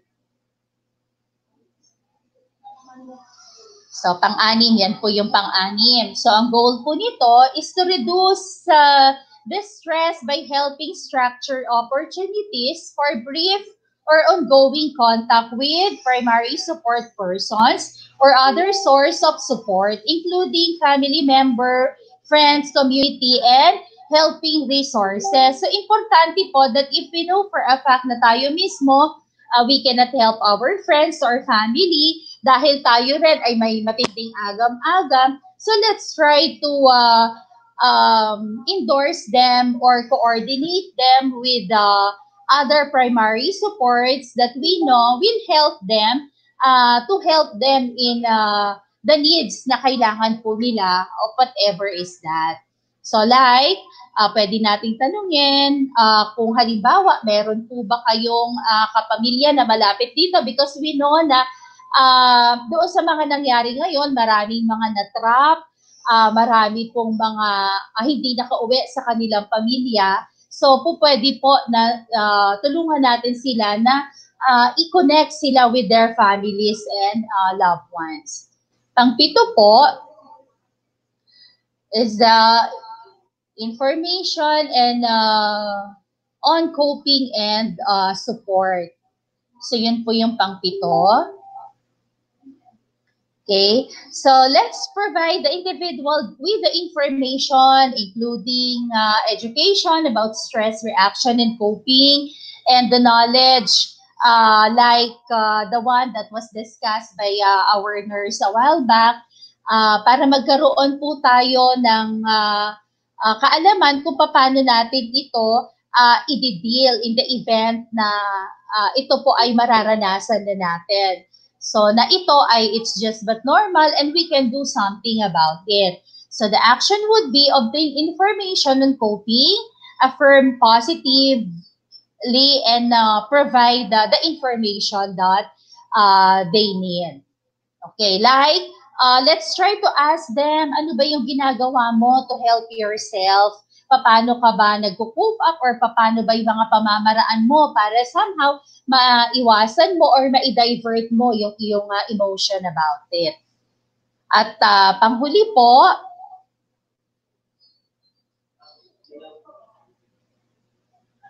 ang pangwalo po is the psychological first aid, 8 core of action. Ayan, ay ang linkages with the collaborative services. So ang goal po natin is to link the survivors with the needed services and information about available services that may be need in the future. So alam naman po natin na as much as we want to help them, ay hindi naman po lahat ay may provide natin sa kanila. So kinakailangan pong tulungan natin sila na i-provide yung link para na sa ganon ay matulungan natin sila na mag-direct dun sa proper authority. At na sa ganon, maramdaman nila na tayo ay concerned sa kanila at matugunan pa deeper yung kanilang mga pangangailangan. Okay, so yun po yung 8 na sinasabi natin na pamamaraan kung paano natin sila matutulungan. So here are another few guidelines that we can do for them is to have a practical empathic listening. Kasi importante na meron lang sila mapasabihan is enough na for them. Some naman should pace yourself with the storyteller. Ganyan, para na sa ganun maaliw din sila or kumbaga ma-comfort sila sa pamamaraan kung paano mo sila kakausapin. Try and speak their language. Sometimes if you know na ito ay galing sa isang lugar na alam mo yung language nila and you try to reach them out. Okay, like kung Ilocano, kumustahin mo in the Ilocano version. That way po. Another, respect people's right to privacy. Minsan, may mga bagay na ayaw nilang i-divulge or ikwento ng ilahad sa atin. So, let's respect it and let's try po na i-comfort sila in such a way na kung saan lang yung limit na gusto nilang ipahayag sa atin. Another is keep their story confidential. So, let us assure them na whatever ikwento nila sa atin or share nila sa atin are treated confidentially. So be aware of your own biases and set them aside. So minsan kasi, minsan hindi maiwasan na nagkakaroon tayo ng mga bias sa pagtanaw sa kanilang mga nararamdaman. So isang tabi po natin muna yun. And lastly, behave appropriately. Base po sa kung paano talaga lang natin dapat silang i-deal sa mga sitwasyon kung saan po sila nakakapaloob ngayon. Kasi baka mamaya maging too much attached tayo sa kanila and then later pwedeng iniiyakan nila tayo tapos maya-maya naiiyak na rin tayo. So as a responder po, as the one who is giving the psychological first aid, dapat po maging strong din tayo para makitaan nila tayo ng halimbawa bilang isa sa kanilang sandigan. So another po, ano po yung mga bagay na dapat natin i-avoid while doing the psychological first aid? So one po, do not force people to share their story with you. Na sige na, i-share mo ano ba kasi nangyari sa'yo, bakit ka ba nagkaganyan and all that. So wag po natin gagawin yon. Sabi nga po natin kanina, sila dapat ay mapanatili nila dapat yung kanilang dignity or whatever yung kanilang pinangangalagaan sa sarili nila. Huwag natin silang pilitin. Okay? Hayaan po natin sila na sila yung kusang magsabi. Pangalawa, do not tell people what they should or should not feel or think. Huwag po natin sabihin na wag ganyan dapat ang maramdaman mo or hindi tama yan, wag kang umiyak like that. So let them feel po that whenever they feel like crying, hayaan lang po natin sila na maramdaman ito because it's a normal reaction. At hayaan po natin na sila mismo yung makadevelop or makadraw ng kanilang sariling lakas from within themselves. Pangatlo po, do not minimize what they have gone through. Huwag po nating mamaliitin na yung pinanggalingan mo, sisiw na yan, just like that. Kasi hindi po natin alam kung ano talaga yung kanilang pinanggalingan. At even po, maliit na bagay yon, maaring for them ay isang malaking bagay na yon. Another po, do not pathologize. So, huwag din naman po nating i-exaggerate na naku, yan nararamdaman mo ngayon ay simptomas na yan ng hindi magandang behavior that will lead to some kind of psychological disorder na. So, wag naman po sana ganon. So, do not pathologize. Another, do not automatically assume they share your religious belief na yun na nga, kumbaga, let's take it as ipag-pray na lang natin yan, ganyan, o kaya ni Lord yan, or whatever. So, in here, wag natin agad-agad i-assume na parehas kayo ng paniniwala, yun naman pala, hindi naman pala, dahil iba naman pala, like halimbawa, sabihin natin, Buddhist pala sila, or whatever. Okay po. Another, do not talk down or patronize. So, wag din naman po natin silang insultuhin, or wag din naman po natin masyado sila i-boost, kasi posible din sila na ma-insulto na nasasaktan na nga ako, tapos parang tingin mo ang strong ko pa rin. So, hindi rin naman po tama yon. Another, do not make assumption about what survivors are experiencing or what they have been through, na parang alam ko na yan, or natural na yan, or lahat naman yan nakakaranas, just like that. So, hindi rin po tama yon. And lastly, do not assume that everybody or everyone exposed to a disaster will be traumatized. Kasi sabi ko nga kanina, depende sa kung paano natin tinatanong ang sitwasyon natin sa buhay. May mga tao na matataas yung kanilang resiliency at coping mechanism na kaya nilang i-handle. And to some naman po ay ang maliit na problema ay nagiging mabigat for them. So kinakailangan po na i-weigh din po natin kung paano po nila hinahandle yung mga different situations sa kanilang buhay. At dahil po dito, ay sinama ko po yung topic na self-care. Dahil nga po, dapat alam din natin kung paano natin i-deal yung mga problems natin sa buhay. Whatever is that po, quarantine man yan, pandemic man yan, or everyday life situation, kailangan din po natin na ma-maintain yung tinatawag na self-care or maging aware what is self-care or all about. So, tinake ko lang din po dito yung ilan, but one, the definition of which is the care of oneself, and it is very active and powerful choice to engage in the activities that are required to gain or maintain an optimal level of overall health.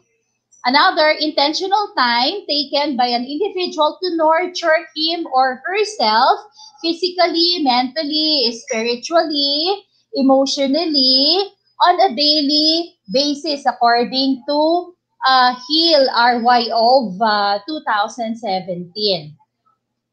So ano yung mga ibang pamamaraan kung paano natin matutugunan yung tinatawag na healthcare? So we really have to maintain some kind of regimen, okay, like maintaining the good health guide of getting enough rest and sleep. Importante po yan, should be 7 to 8 hours. Have good personal hygiene. Try to avoid smoking, drug abuse, or excessive consumption of alcohol.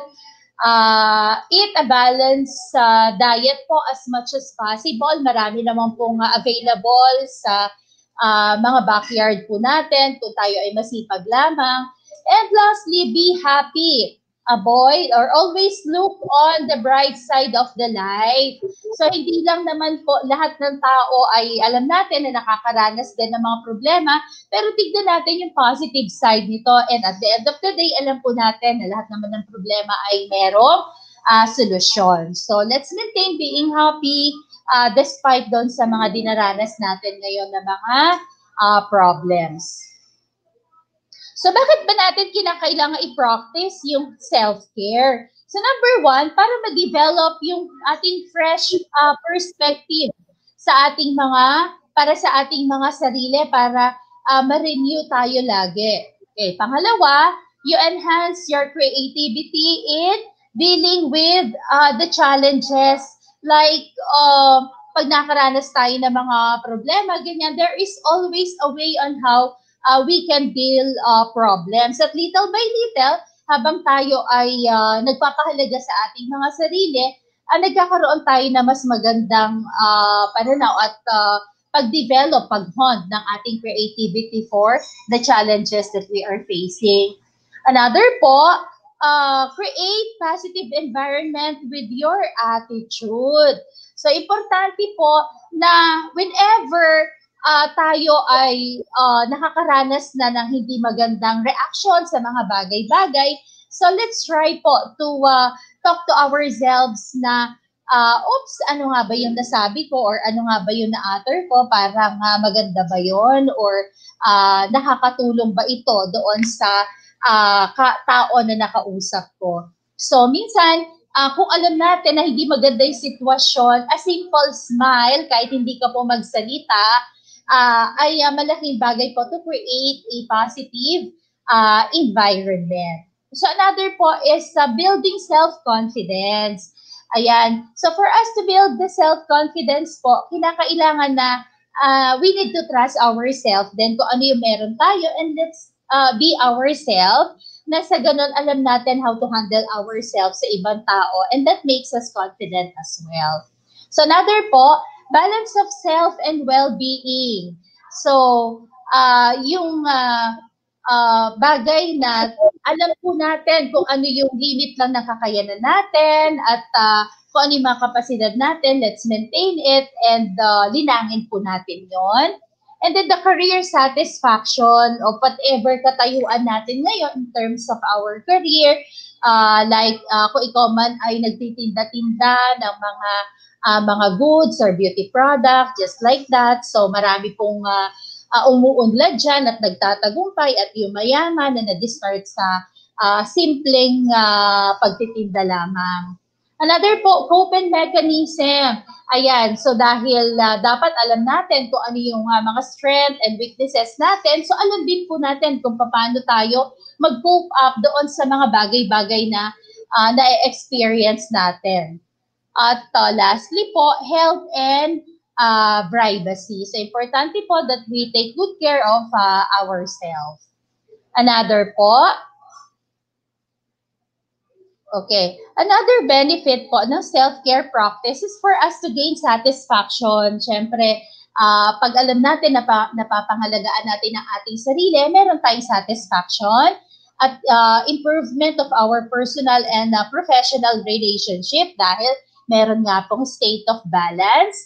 Improved self-perception. Importante din po na meron tayong magandang pagtanaw sa kung ano yung meron tayo, ano yung pagtingin natin sa sarili nating kakayanan, at sa sarili nating mga abilidad o skills.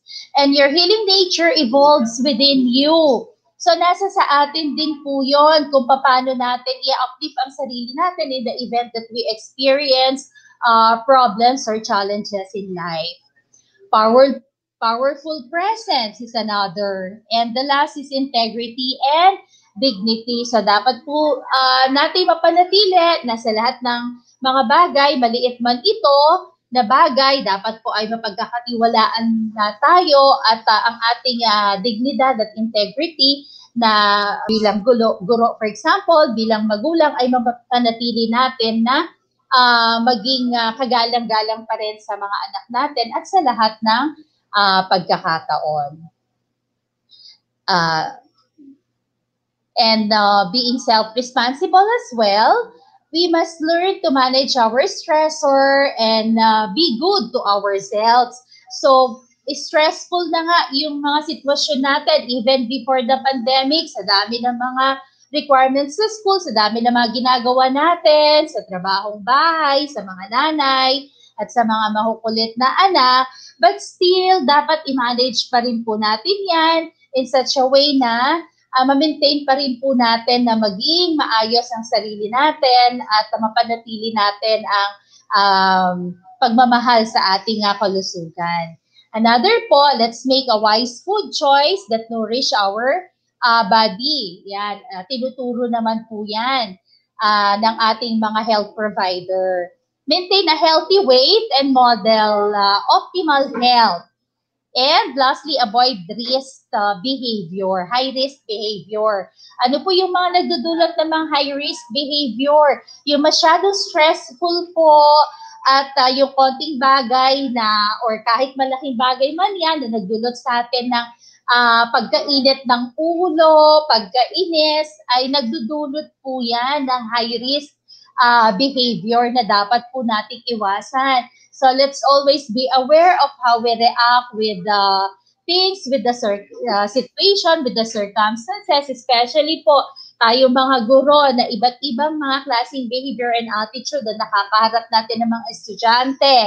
May mga makukulit, may mga sadyang nang iinis, just like that. Pero sana po still ma-maintain natin at ma-modify pa rin natin ang ating mga behavior on dealing with them. Because of this, we really need to balance our life. So, we need to give attention to all parts of our life po. So, sa family, sa sarili, sa ating trabaho, okay? Sa mga circumstances, sa mga events just like that. And let's always look positive po. It will help us truly kahit na may mga negative na, so tignan pa rin po natin yung positive side out of the negative thing na nangyayari sa atin.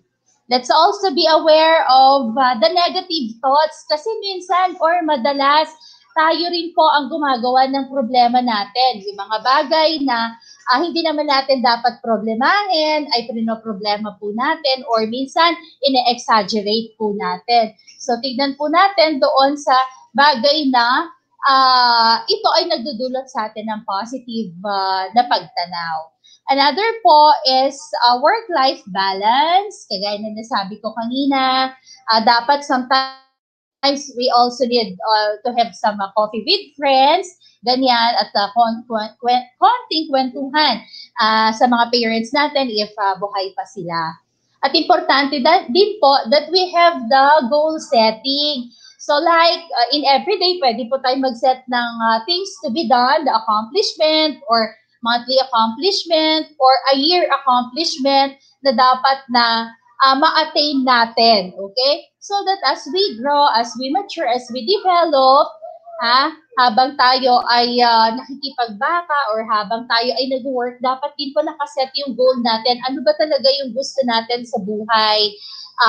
Like yung mga teachers na dapat may enhancement tayo other than the seminars that is being provided to us ng ating mga principals at ng mga higher ups. So dapat may sarili din po tayong goal para sa ating sarili at sa ating family as well.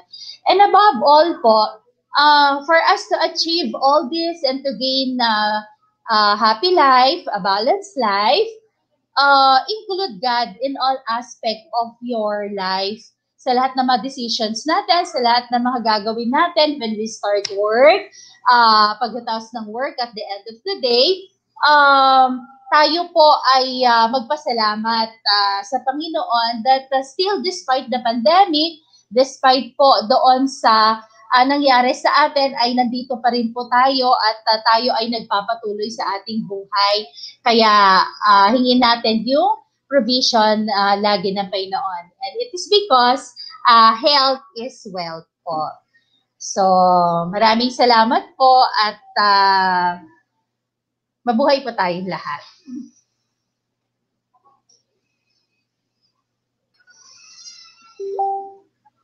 Okay, thank you very much, ma'am, for sharing us your expertise, ma'am. Thank you din po. I hope po na may natutunan kayo sa aking sharing. Nakamute ka, ma'am. Nakamute. Very informative, ma'am. Thank you very much po.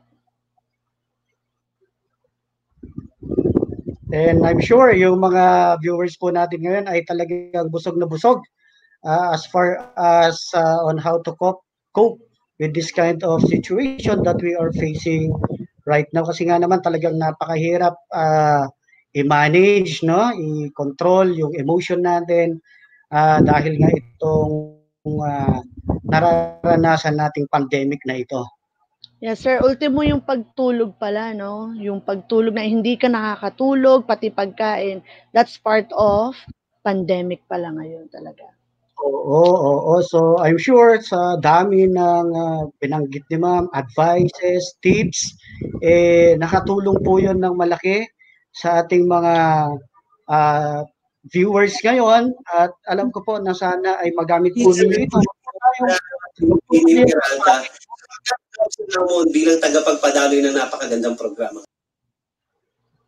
Yes po, yan. Thank you po sa still watching. Maraming salamat po. Okay. Yan, tayo naman po ay dadako sa paggawad ng mga sertipiko para po sa nagbigay ng kaalaman at oras sa ating webinar ngayon. Yan, yung tinatawagan ko po ang ating School Clinic Coordinator, Ms. Maria Fe S. Badua.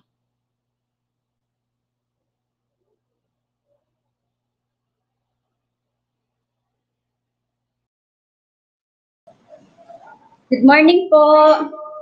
So before I read po itong certificate, gusto ko po munang magpasalamat sa ating mga guest speakers sa kanilang pagtugon. And gayon na rin po kay Ma'am Remedios Licong and also to SteamYard members po. Salamat. So ito po yung content ng certificate. Republic of the Philippines, Department of Education, National Capital Region, Division of City School, Caloocan, Rene Cayetano Elementary School, Certificate of Recognition is hereby awarded to Nurse Rosalie May L. Bunyag for unselfishly sharing her time, knowledge, and expertise as a resource speaker during the Psychological First Aid and COVID-19 Awareness Seminar held on June 29, 2020. Given this 29th day of June 2020 at Rene Cayetano Elementary School, Bagong Silang, Caloocan City, signed by Remedios Licong. So tinatawagan ko po si Ma'am Remedios Licong and Sir Leonard Tumanyog to award the certificate. Ma'am, isisend na lang po namin. Salamat po. Ayan po yung certificate ni Ma'am. Nakikita mo. Yan. Salamat po. Congrats! Thank you for the invitation. Ayan, dahil po work from home po tayo. Ayan, another certificate po, Certificate of Recognition is hereby awarded to Ma'am Rosemay B. Briones for unselfishly sharing her time, knowledge, and expertise as resource speaker during Psychological First Aid and COVID-19 Awareness Seminar held on June 29, 2020, given this 29th day of June 2020 at Rene Cayetano Elementary School, Bagong Silang, Caloocan City, signed by Remedios B. Licong. Ito po ulit, tinatawagan ko po si Ma'am Remedios Licong and Sir Leonard Tumanyog. Social distancing na lang po. Ayan. Sir Onag, kasama ka. Ako isla, kayo na.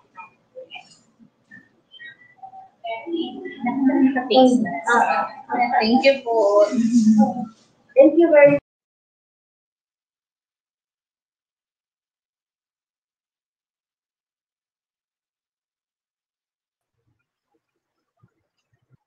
Okay, so once again po, thank you very much po, Ma'am Fe, Ma'am Licong, and Sir Leonard, and of course, invited resources speakers natin for taking time out from their busy schedules just to embrace our webinar today. Thank you very much, Ma'am.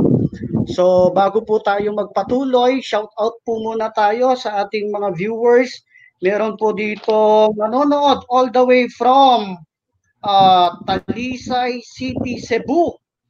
Ma'am Zin, Rene, Bacus. Meron din po tayo from SDO SDO Pampanga yata ito kanina, no, nanonood din po sa atin ngayon, at kay Miss Janet Pangilinan all the way from Dubai. So talagang napakalawak na po ng webinar natin ngayon.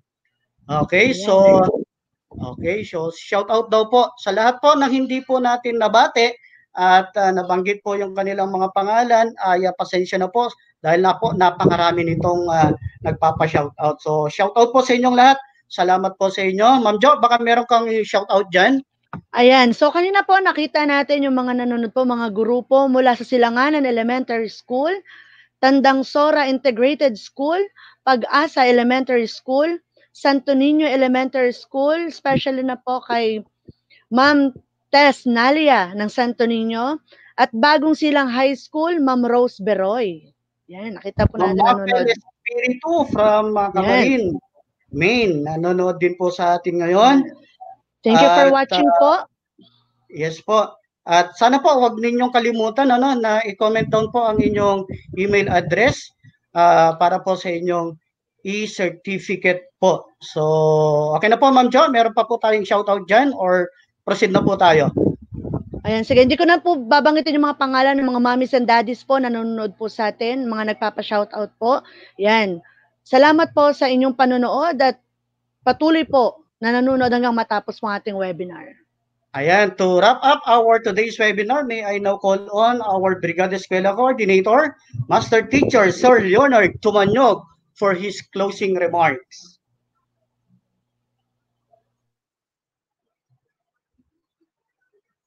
Binibining Peralta sa pagtanggap sa hamon bilang tagapagpadaloy ng napakagandang programang ito.